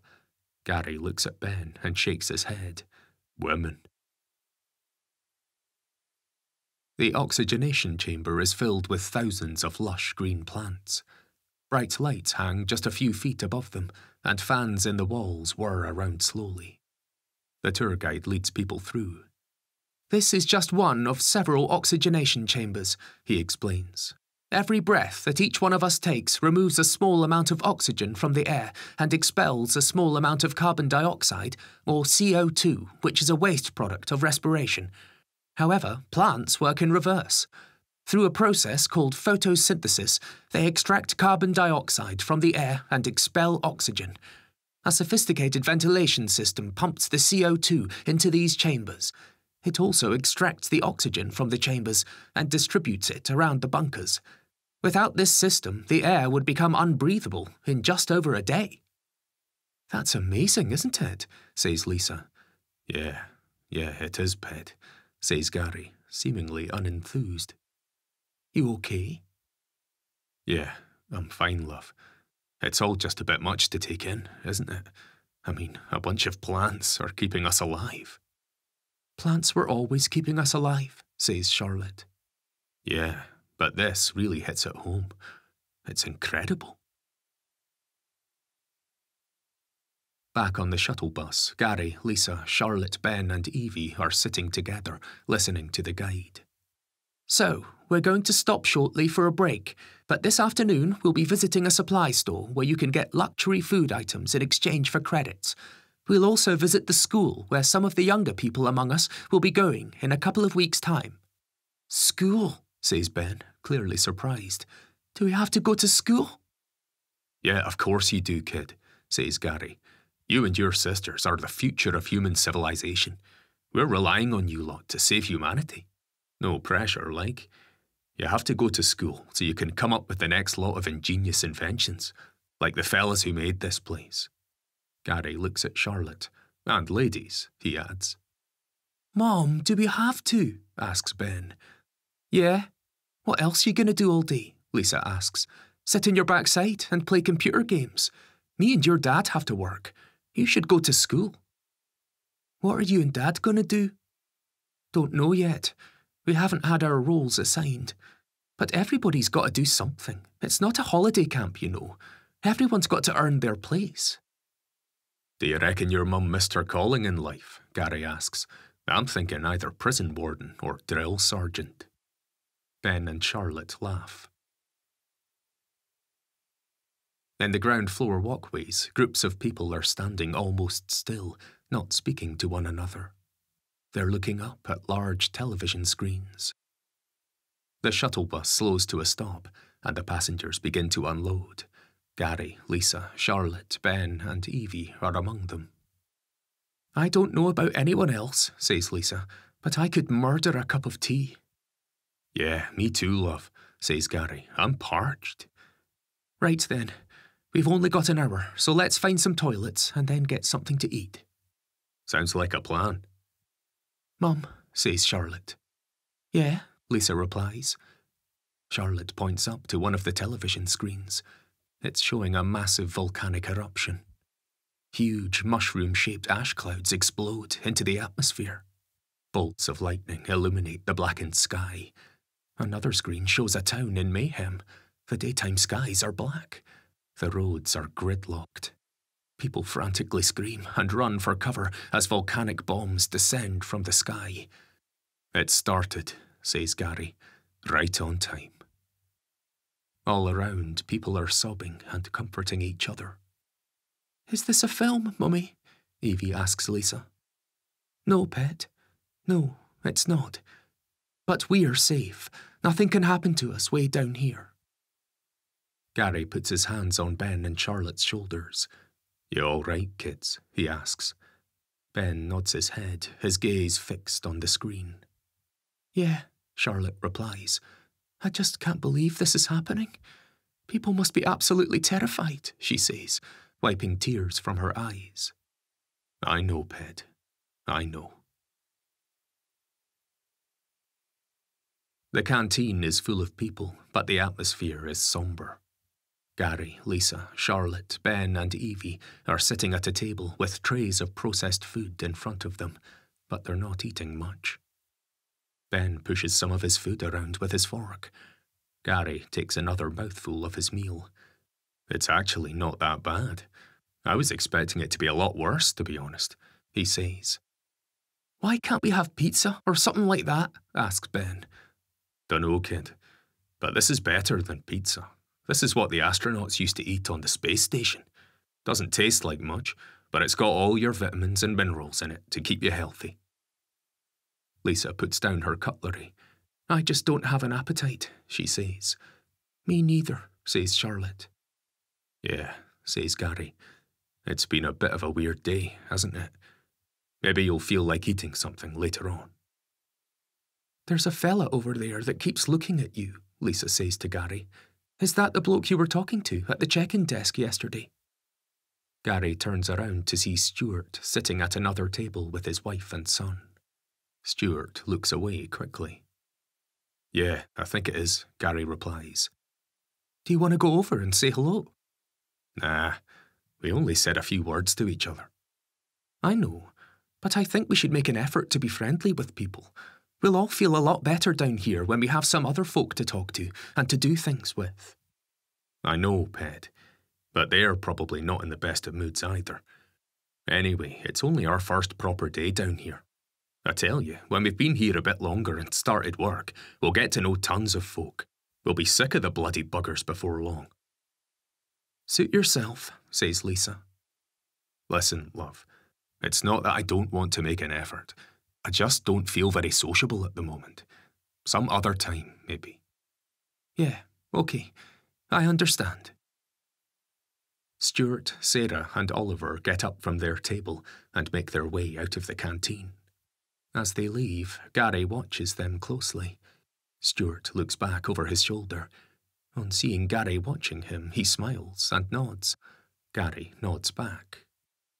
Right, shall we make a move? Asks Lisa. We have to be back on the bus shortly. To be honest, love, I've got a banging headache, says Gary. Oh, well, maybe we should go to that medical place, see if we can get you some painkillers. I actually packed some in my bag for the journey here. I think I'm just going to head back to the apartment and have a lie down for an hour. That usually does the trick. Oh, well, we'll come back with you. No, don't be silly, love. There's nothing to do back there. And you all need something to take your minds off things. You lot finish the tour, and I'll head back for a lie down. After an hour or two of shut-eye, I'll be back to my old self. Well, if you're sure. Positive. Enjoy the tour. I'll see you all later on, says Gary, and he gets up from the table. Okay, see ya. Bye, says Ben as Gary leaves. Well, shall we make a move, you lot? Asks Lisa. On the ground floor walkway, Gary is making his way through the crowds of people. Ahead of him, Stuart is strolling along with Sarah and Oliver. They stop and begin to chat.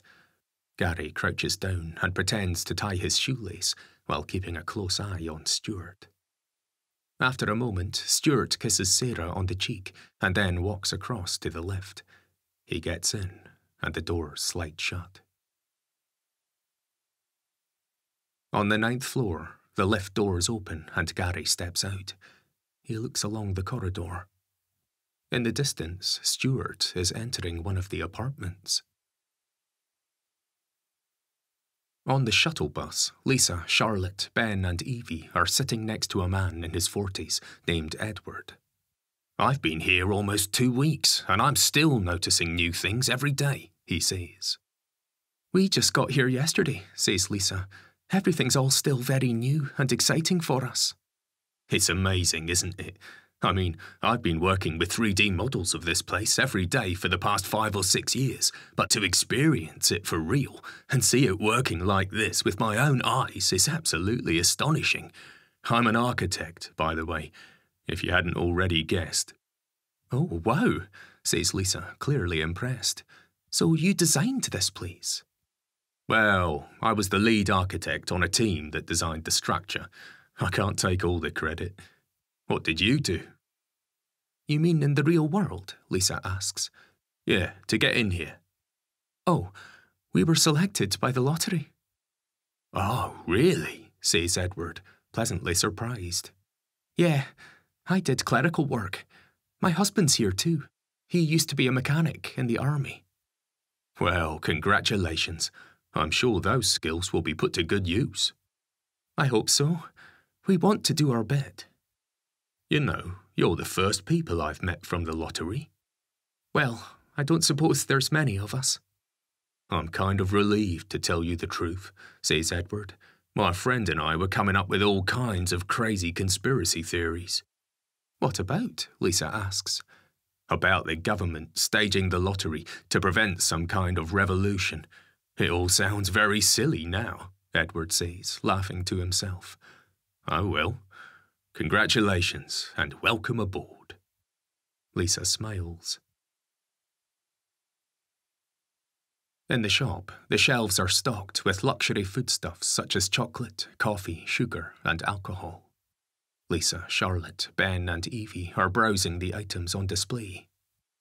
How many credits do we have each? Charlotte asks. 2, Lisa replies. Charlotte picks up a bar of chocolate. Can I get this? It's 2 credits. Yeah, of course you can. Can I get a beer? Asks Ben. Yeah, says Lisa, as long as it's non-alcoholic. Oh, Mum! Don't oh Mum me. You can get a beer when you're old enough to drink it. But we'll be out of here by then. Oh yeah, so we will, says Lisa with a grin. At the automated checkout, Charlotte scans her bar of chocolate. The digital display reads 1 times chocolate bar, small, 2 credits. Charlotte presses her thumb against the sensor. There's a beep, and the digital display changes to read transaction complete. Thank you. On level 9, Gary is leaning on the railings, looking down at the people far below. Further up the corridor, an apartment door opens and Stuart steps out, pulling the door closed behind him. Gary notices and looks discreetly around as Stuart begins to approach. All right there, says Gary. Stuart, isn't it? Yes, says Stuart as he stops to chat. Nice to see you again, Michael. Are you on this floor too? Yeah, a bit further along. I'm just waiting for the kids. You know what they're like. Stuart smiles and nods. I was going to come over in the canteen and say hello, says Stuart, but it just didn't feel like the appropriate time. Your family looked quite upset. Yeah, it hit the girls hard. I suppose we all knew it was coming, but I think seeing it on the big screens like that really brought it home for everyone, myself included. Yes, it really shook up Sarah and Oliver too. There's a moment of silence. You know, says Stuart, there's actually something I think you can help me with. Oh yeah? What's that? Gary asks. I've been racking my brains, trying to remember the name of the infrastructure project manager. You must have worked with him closely. I remember his surname was Gunnell. Now, was it John or James? John Gunnell, Gary replies confidently. Stuart nods. That's what I thought. Excuse me. Stuart turns his back to Gary and continues to walk away down the corridor. You know, Gary says loudly, you have a lovely family. Stuart stops in his tracks. He slowly turns around to face Gary. Don't you dare threaten my family, he says angrily. Oh, it was no threat, pal. I'm just making an observation. There's nothing more important than family. Wouldn't you agree? Stuart doesn't respond. He just turns his back and continues to walk away. Gary hastily walks after him and grabs Stuart by the arm. "You're not going anywhere, pal. Not until we've come to an understanding." "Get your hands off me," commands Stuart, trying to pull free from Gary's grip. But Gary holds on tight, and the two men begin to tussle. Stuart pushes Gary up against the wall. Gary shoves back hard, throwing Stuart into the railings. The top beam breaks, and Stuart loses his balance. Gary lunges forward quickly to grab him, but it's too late. Stuart topples over the edge. After a brief moment, distant screams echo from below. Gary peers over the broken railing. 9 floors down, there's a group of people gathering around Stuart's body. "Oh, fuck. Fuck me," Gary says to himself, panicking. He looks around and then runs off down the corridor. Lisa, Charlotte, Ben and Evie are approaching the shuttle bus. "What's going on up there?" asks Charlotte, pointing to a large gathering of people further up the walkway. "Don't know," says Lisa. "Looks like there's some kind of commotion. Do you want to have a quick nosy? We've got a few minutes." "Sure," says Charlotte, and together they approach the gathering of people ahead. "It looks like there's been some kind of accident," says Charlotte, as she and Lisa try to peer over the shoulders of the onlookers. In the centre of the group, Sarah and Oliver are kneeling on the floor next to Stuart's lifeless body, which lies awkwardly in a pool of blood. Lisa gasps and turns away quickly. "What is it, Mum?" asks Ben. "Nothing, Pet. I think somebody's just collapsed, that's all. Come on, move out of the way. Let's give them some space," Lisa says, and she ushers Ben and Evie to the side. "Mum, was that the man we saw in the canteen?" Charlotte asks. "I'm not sure, love." "What's happened to him?" asks Ben. "I don't know," Lisa replies. "He's probably just fainted. I'm sure he'll be fine.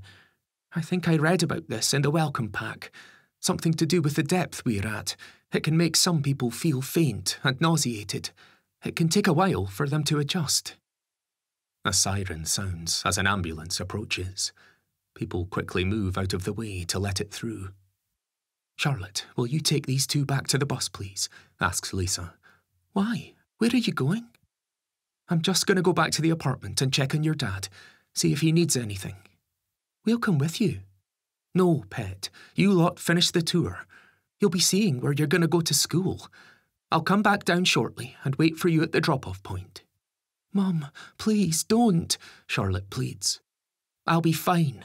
Now go on. The bus will be setting off soon." Charlotte holds out her hand to Evie. "Come on, Eves," she says. "Mum, I want to stay with you," Evie protests to Lisa. "No, you go with your sister, Pet. She'll look after you." Evie reluctantly takes Charlotte's hand. "Ben, come on," says Charlotte as she leads Evie back towards the shuttle bus. As the three of them walk away, Charlotte glances back over her shoulder at Lisa. In the security office, the security manager stands behind the video technician, who's seated at his desk, playing back footage from the surveillance cameras.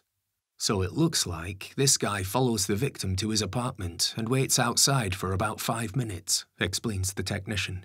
Then the victim comes out. They exchange words. It looks friendly at first, but then it gets a bit heated.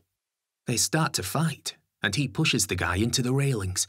The top railing breaks, and the guy goes over. For what it's worth, it looks like an accident, but then the guy panics and runs off down the corridor." "Where did he go?" the manager asks. "Not entirely sure. I can follow him until he reaches the ground floor, but then he disappears into the crowd." The lights in the room momentarily flicker on and off. "What was that?" asks the manager. "Don't know. They must be having teething problems. I lost power to the network storage this morning. The UPS kicked in, so we didn't lose anything, fortunately." "Okay, good work. Try to locate this guy. I'll get his picture out to the guards." In the apartment, Lisa's sitting on the sofa by herself, holding the family's passports. Her eyes are red. She's obviously been crying. The apartment door opens and Gary walks in. "Hiya, love," he says, closing the door behind him. "What you doing back already? Where are the kids? Gary, what have you done? Lisa asks. What do you mean? Don't treat me like an idiot. Lise, you're gonna have to elaborate. I don't know what you're talking about. Why do our passports have other people's names on them? Lisa asks, throwing them at Gary. We didn't get selected by the lottery, did we? Gary doesn't respond. Did we? Lisa screams. No, Gary eventually replies, shaking his head shamefully. Oh God, I knew it. Who are these people, Gary? What did you do to them? Lise, I was going to tell you everything. I just wanted to make sure we got in. Then I was going to tell you everything. I swear. Gary, what did you do to those people? That's how you got the scratch, isn't it? You killed them. No, I didn't. I swear.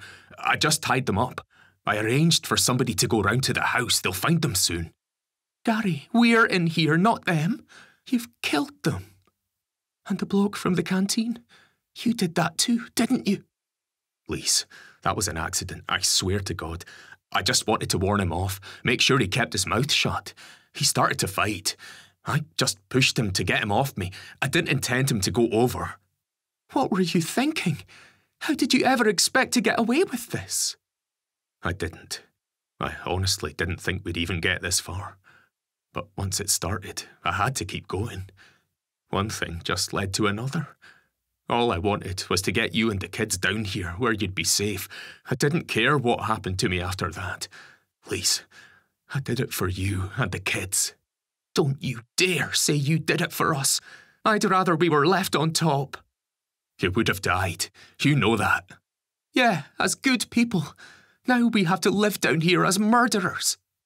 No, I'll confess everything. I'll tell them you and the kids had nothing to do with it. And who'll believe that? I can't even believe you pulled the wool over my eyes. Charlotte knew there was something funny about all this, but I convinced her and myself that everything was fine. I can't believe I've been so stupid. Lisa stands up and walks towards Gary. You've involved us, Gary.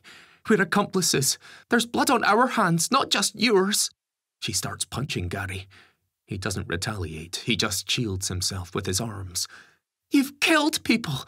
Good people who deserve to be in here. You've made us into murderers. Your kids as well. Suddenly, there's a knock on the apartment door. Lisa stops and wipes the tears from her eyes. She and Gary just listen for a moment, not knowing what to do. There's another knock. Who is it? Gary eventually asks. Police, a voice replies. Open up. In the lift, Charlotte, Ben and Evie watch the floor numbers go up on the digital display. I wonder where Mum is, says Ben. She said she'd meet us at the drop-off point. She probably just lost track of time, Charlotte replies. All of a sudden, the lift stops moving and the lights go out. What's happening? Asks Evie, clearly frightened.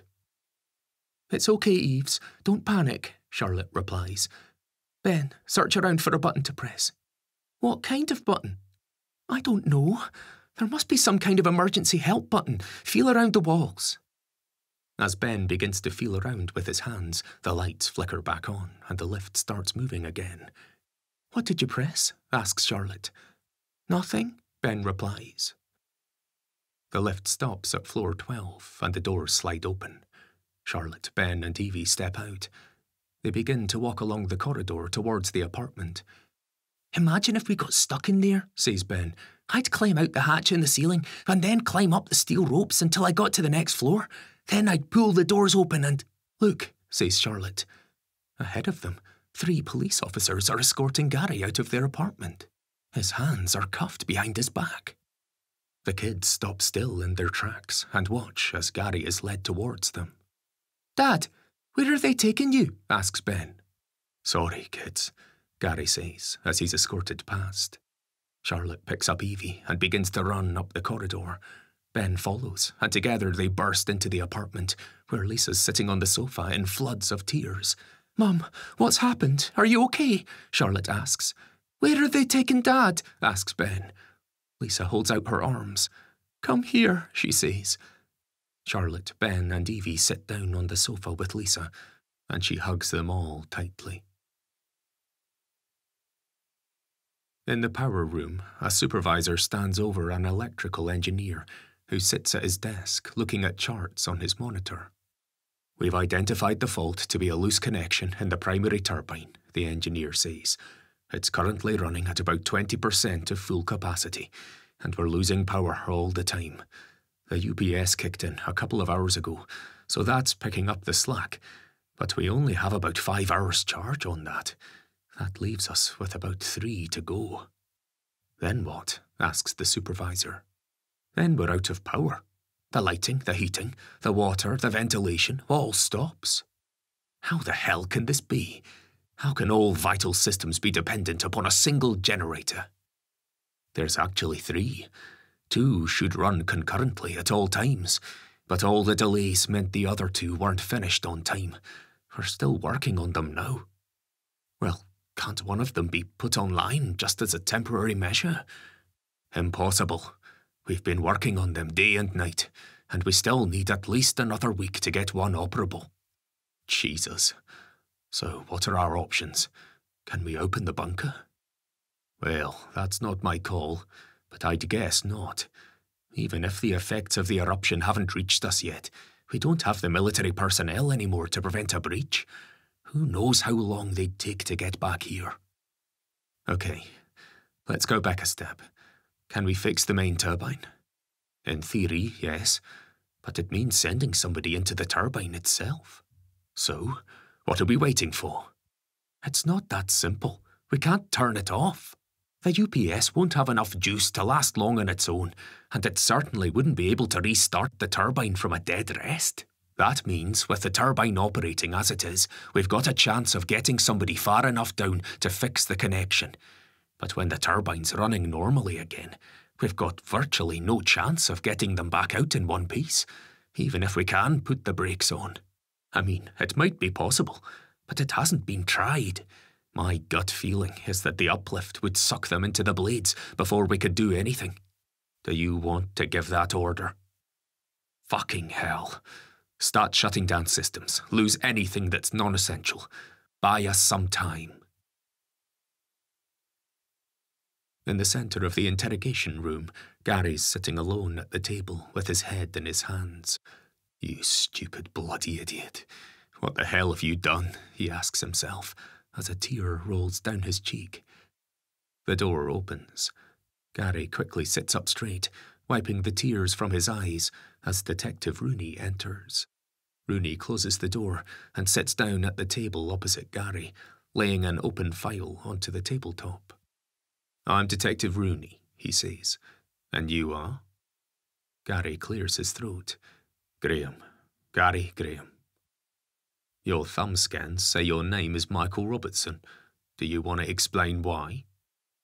"That's the bloke who should be down here," Gary replies, just as the ceiling lights go out and dim emergency lights flicker on. Gary looks around. "Don't worry about the lights," says Rooney. "They'll come back on again soon. It's been happening all afternoon. Please continue."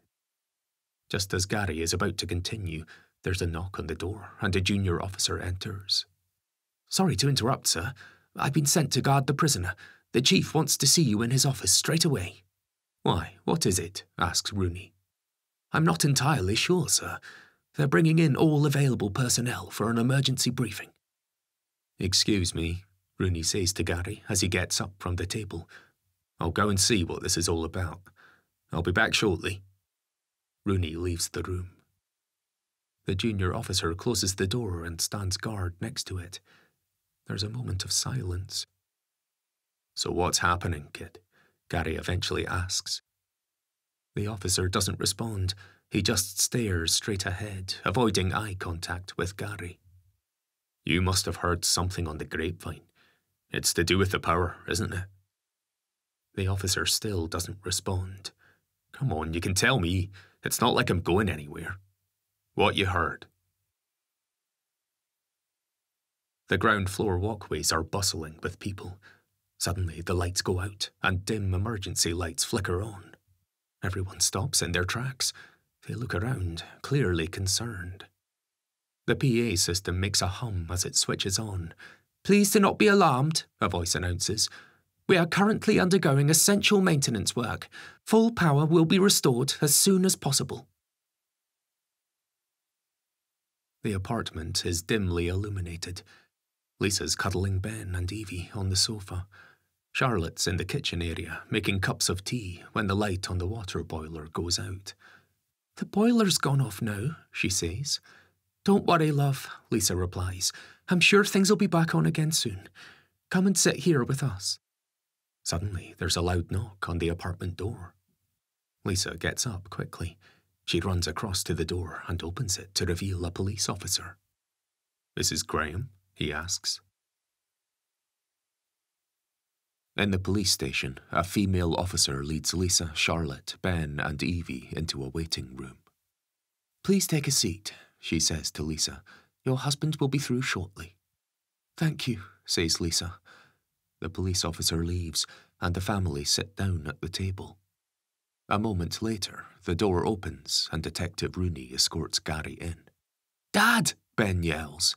"All right there, kid," says Gary, as Rooney unlocks his handcuffs. "I'll give you a moment alone," says Rooney. "Cheers," Gary replies, rubbing his wrists. Rooney leaves the room and closes the door behind him. Ben runs across to Gary and gives him a hug. "It's not true, is it? What they're saying? You're not going to do it, are you?" he asks. "Sit down, kid. Let's have a chat." "Come on, hun. Sit down here," says Lisa. "Let your dad speak." Ben takes his seat again at the table. Gary sits down at the table too. "It's been a bit of a crazy day, hasn't it?" he says. "They can't make you do it, you know," says Charlotte, "no matter what you've done." "I know they can't, Pet. I know they can't. I volunteered." "Why?" asks Ben. "I've done some terrible things." "For us, Dad. You did them for us." "There's no excuses, kid." "What are the chances you'll make it back?" asks Lisa. "You know me, Lise. I'm a survivor." "You might die," exclaimed Ben. "We'll all die if this turbine isn't fixed." "Somebody else can do it."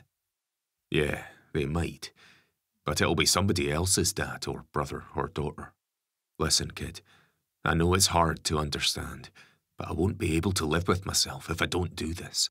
We all have to earn our place down here, right? Well, this is my chance." "But what if you don't come back?" Ben asks, clearly upset. "What about us?" "Let's be honest. I've never been a good dad, have I? Or husband, for that matter." "Yes, you have," says Ben. Gary shakes his head. "I've never been around to look after you all like I should have been. Your mum's always done that. Well, this is my chance to do something right for a change." "Are you sure you're not just making a rash decision?" asks Lisa. "Probably," says Gary. "But that's me. You know that better than anyone." "Tell him, Mum," says Ben in desperation. "I can't, love. It's your dad's decision, and it sounds to me like he's made up his mind." "Do you want him to go?" "No, of course not," Lisa insists. "Hey, don't be daft, kid," Gary says calmly. "Your mum's right. Once I've made a decision, there's no changing my mind. I'm a stubborn old git." Charlotte stands up. She walks round to Gary and gives him a hug. There are tears rolling down her cheeks. "Good luck," she says. "Thanks, Pet," says Gary, his voice breaking. "Oh, look, you've got me going now." Gary wipes a tear from his eye. The waiting room door opens and Detective Rooney enters. "I'm sorry to interrupt," he says to Gary, "but we don't have much time. We need to get you briefed and kitted out." "Yeah, of course," Gary replies, as he stands up from the table. "Dad, don't go, please," Ben pleads. "I have to, kid." "We all love you. You know that," says Lisa. "Hey, you're talking like you're never going to see me again. I'll be back before you know it." "You better." "Come here," Lisa says, as she stands up and kisses Gary on the lips. "Good luck. I want you back in one piece, or there'll be hell to pay." "Yes, ma'am," says Gary with a salute. He walks towards the door. "Dad!" Ben shouts. Gary looks back. "Sorry, kid," he says. Lisa wipes the tears from her eyes. Gary looks at her. "Please, when the power comes back, put the kettle on. I'll need a good cuppa." "We will," she replies with a smile. In the power room, the electrical engineer is fastening up Gary's safety suit. "The air temperature won't be too high now," the engineer says, "but some of the components might still be a bit too hot to touch with your bare hands due to the electrical current, so keep your suit fastened and gloves on at all times." He fastens a headset onto Gary. "This has a light so you can see what you're doing. There's also a camera so we can see what you're doing too. We'll be able to speak to you, and you can speak to us." "What about tools?" Gary asks. "You won't need any. It's plug and play." "So, what will it be like?" "And the turbine?" the engineer asks. "You know, worst case scenario." "Quick," the engineer says. Gary nods. In the turbine hall, the masses of electrical equipment makes a loud hum. At the centre of it all towers a gigantic turbine, about the size of a 5-story building. Workers in blue overalls stop and watch as Rooney escorts Gary through. One of the workers nods. Gary nods back.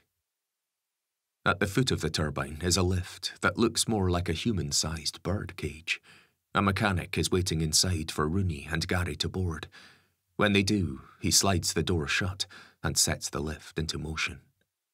As they slowly rise, Gary peers down, nervously, at the people watching from far below. Once at the top, the mechanic opens the door, and the 3 men walk out onto a narrow platform. "Follow me," the mechanic says loudly, so that he can be heard over the drone of the turbine. "This is where you and I part ways," Rooney says to Gary, holding out his hand. "Good luck to you." "Yeah, cheers," says Gary, as he grasps Rooney's hand and shakes it firmly. "Okay," Gary says, giving the mechanic a nod. "Let's get this over with." The mechanic takes Gary over to a metal ladder that leads down into the mouth of the turbine. "I'm just going to hook you up to a safety rope," he says, and he clips a rope onto Gary's harness. "You can keep this on for the descent, but you'll have to unclip it to get past the blades." Gary nods to show his understanding. "Okay, watch your footing as you get on." Gary carefully climbs out into position, holding on to the ladder tightly. He looks down at the massive set of blades that whir around slowly, far below. Beads of sweat roll down his brow, and he wipes them with his sleeve. "You okay?" asks the mechanic. "I'm absolutely shitting myself," Gary replies. "But apart from that, I'm fine." "The engineer will be talking to you the whole time," the mechanic says, holding out his hand to Gary. "Thank you for doing this." "No problem," Gary replies, shaking the man's hand. "Now, whenever you're ready," the mechanic says, giving Gary the okay to proceed. "Right, well, here goes." Gary begins to slowly climb down into the mouth of the turbine, being careful not to lose his footing. He climbs down several meters to where the ladder ends, and he steps off onto a small ledge. "Okay," the engineer says over Gary's headset. "This is where you'll need to loose the rope." Gary unclips the rope from his harness. "Done," he confirms. "Now, there's another ledge about 2 meters below the first set of blades. You'll have to pick your time and drop down." Gary looks down at the ledge below. The enormous blades whir around slowly just beneath his feet. Gary edges into position. He waits for the right moment to jump and then drops down through the blades onto the ledge. He lands hard on his stomach. "Excellent," the engineer says. "Just 3 more to go." "Fucking hell," Gary replies. The usually bright and busy walkways are eerily dim and quiet. People huddle together in small groups to conserve body heat. Their breath condenses in the cold air. Police officers hand out insulation blankets to whoever needs them. A man looks up at one of the television screens where a message reads, We are currently performing essential maintenance work. Full power will be restored as soon as possible. In the police station waiting room, Lisa, Charlotte, Ben, and Evie are sitting huddled together underneath a thick blanket. Their eyes are red. They've obviously all been crying. "I'm freezing," says Ben. "I know, love. We all are," replies Lisa. "We just need to keep huddled together like this." "I wonder how he's doing," says Charlotte. "He'll be fine," Lisa replies, reassuringly. "He always is. Your dad fixed tanks in war-torn Iraq. This should be a piece of cake." In the turbine, Gary falls through the last set of blades and lands hard on the metal floor. He gets to his feet and looks up at the 4 massive propellers slowly whirring around above him. "Are you okay?" asks the engineer over Gary's headset. "Actually, I was just thinking, is it too late to change my mind?" Gary asks wryly. "Of course not, providing you can climb back up." Gary smiles. "So, what do I need to do?" he asks. "Okay, now look down at the floor. Do you see the access panel?" "Yeah." "You need to open it up. Turn the handle anti-clockwise and then pull." Gary kneels down and opens the access panel as instructed. "Now," the engineer continues, "inside you'll see a lot of wiring. To your left, you'll see the 3 larger cables. One's blue, one's green, and one's yellow." "Yeah, I can see them," Gary confirms. "Is the yellow cable loose?" Gary reaches down and gently tugs at the yellow cable. One end of it immediately comes away in his hand. "I'll take that as a yes. You need to plug the end of that cable firmly into its socket." "Hang on. When I plug this in, are we back to full power?" "Yes, but I'll slow down the blades as much as I can." Gary looks at the empty socket. Beads of sweat roll down his face. "Listen," he says, "if I don't get out of here, can you do me a favour?" "What is it?" "Can you tell the bloke's wife and kid that I'm sorry? It was an accident. And can you tell my family that I was thinking about them, you know, at the end?" "Yes, of course." "Okay then, here goes. If I don't make it out, good luck in the future." Gary plugs the yellow cable firmly into the socket. The blades above him start spinning quickly. He slams the access panel shut before the sudden uplift sucks him into the air. In the police station, the main lighting begins to flicker back on. Lisa, Charlotte, Ben, and Evie look around. "He's done it," says Charlotte. Lisa forces a smile. "Yeah, pet. Yeah, he has." A tear rolls down her cheek. The lights also flicker back on in the main walkways. The people huddled under blankets begin to clap and cheer.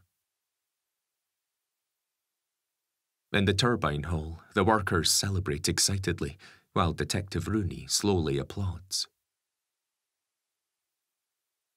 In the power room, the electrical engineer takes off his headset and lays it on the desk. He sits for a moment before the supervisor approaches. "Good job," he says, patting the engineer on the shoulder. The engineer slowly nods in agreement. In the police station, Lisa, Charlotte, Ben, and Evie are still huddled together under the blanket. They just sit quietly and listen to the faint cheering. 5 years later. The sky is blue with a few wispy white clouds. The landscape is still and barren. The huge steel doors in the rock face slowly open and people begin to file out, whooping and cheering in excited celebration. Among them are Lisa, Charlotte, Ben, and Evie. "Well, you lot, we made it," says Lisa. A bird circles up high in the sky. "Look," Evie says, pointing excitedly. "I wish Dad could see this," says Ben. Lisa puts her arm around his shoulders. "How do you know he's not watching us all right now?" she asks, saying, "Well done, kid. You made it." "I think he is," says Charlotte. "Me too," says Lisa. Me 3, says Evie. Me 4, says Ben. Well then, it's unanimous, says Lisa. So, what do you say? Let's make him proud. Ben smiles and nods. Hundreds more people continue to file out of the bunkers.